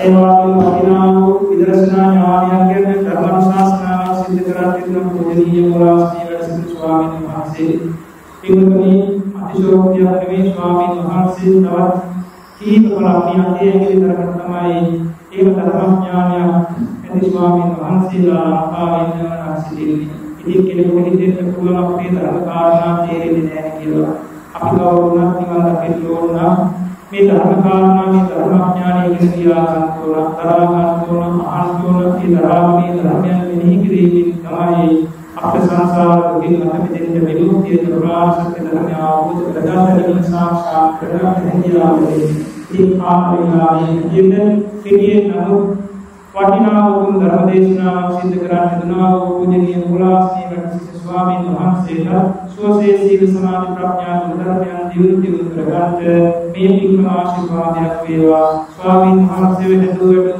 දෙමෝපියන්ට ඒ වගේම ආදී ධර්මික අනුශාසනා කරා වූ ආචාර්ය උපාධ්‍යයන් වහන්සේලාට ඒ වගේම ධර්මඥාන භාවනා ඥාන දියුණු කරගන්න ඒ උදෙස් දුන්නා වූ ගුරුවරුන් සිව්පසින් උපස්ථාන කරන්නා වූ දායකාරකාදී සියලු දෙනාට කෙලවර වූ චතුරාර්ය සත්‍ය ධර්මය අවබෝධ කරගන්න මේ පින්කම ආශිර්වාදයක් වේවා ඒ වගේම පූජනීය පස්වර ස්වාමීන් වහන්සේ අනුවටනවා වදාළ සියලු මහා සංඝරත්නයට නිදුක් නිරෝගී තමන් වහන්සේලාගේ සීල සමාධි ප්‍රඥා ධර්මයන් දියුණු කරගන්න මේ පින්කම ආශිර්වාදයක් වේවා පූජනීය ස්වාමීන් වහන්සේලාගේ සුජීවත්ව ජීවත් වන්නා වූ මෞලිකෝපියන්ට ඒ වගේම ඥාතිත මිත්‍රාදී බවන්ට කෙලවර වූ චතුරාර්ය සත්‍ය ධර්මය අවබෝධ කරගන්න මේ පින්කම ආශිර්වාදයක් වේවා ස්වාමීන් වහන්සේලාට පාරමී ධර්මයන් පූර්ණ කරගන්න ඒ සීල සමාධි ප්‍රඥා ධර්මයන් දියුණු කරගන්න සිව්වසින් උපස්ථාන කරන්නා වූ දේශ සියලු දායකාරකාදී සියලු දෙනාට කෙලවර වූ චතුරාර්ය සත්‍ය ධර්මය අවබෝධ කරගන්න මේ පින්කම ආශිර්වාදයක් වේවා කියලා මෙත් සිතින් ආශිර්වාද කරනවා. මේ සෑම දිනකටම මහා සංඝරත්නය ආපදක් වේවා සිතයක් වේවා ආශිර්වාද කරනවා.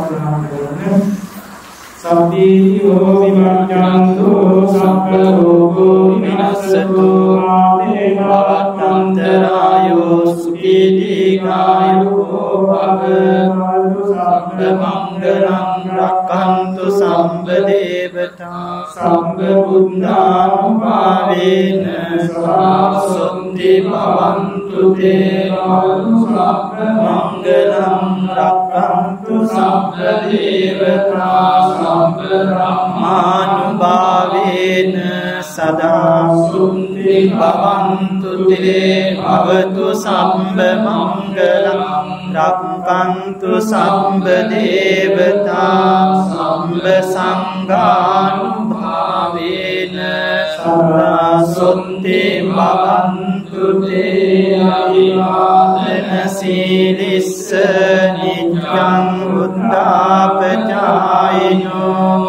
චත්තාරෝ ධම්මා වණ්ඩන්ති ආයුවන්නෝ සුඛං බලං ආයුරාරෝග්‍ය සම්පත්ති සංඝ සම්පත්ති මේවච අතෝ නිබ්බාන සම්පත්ති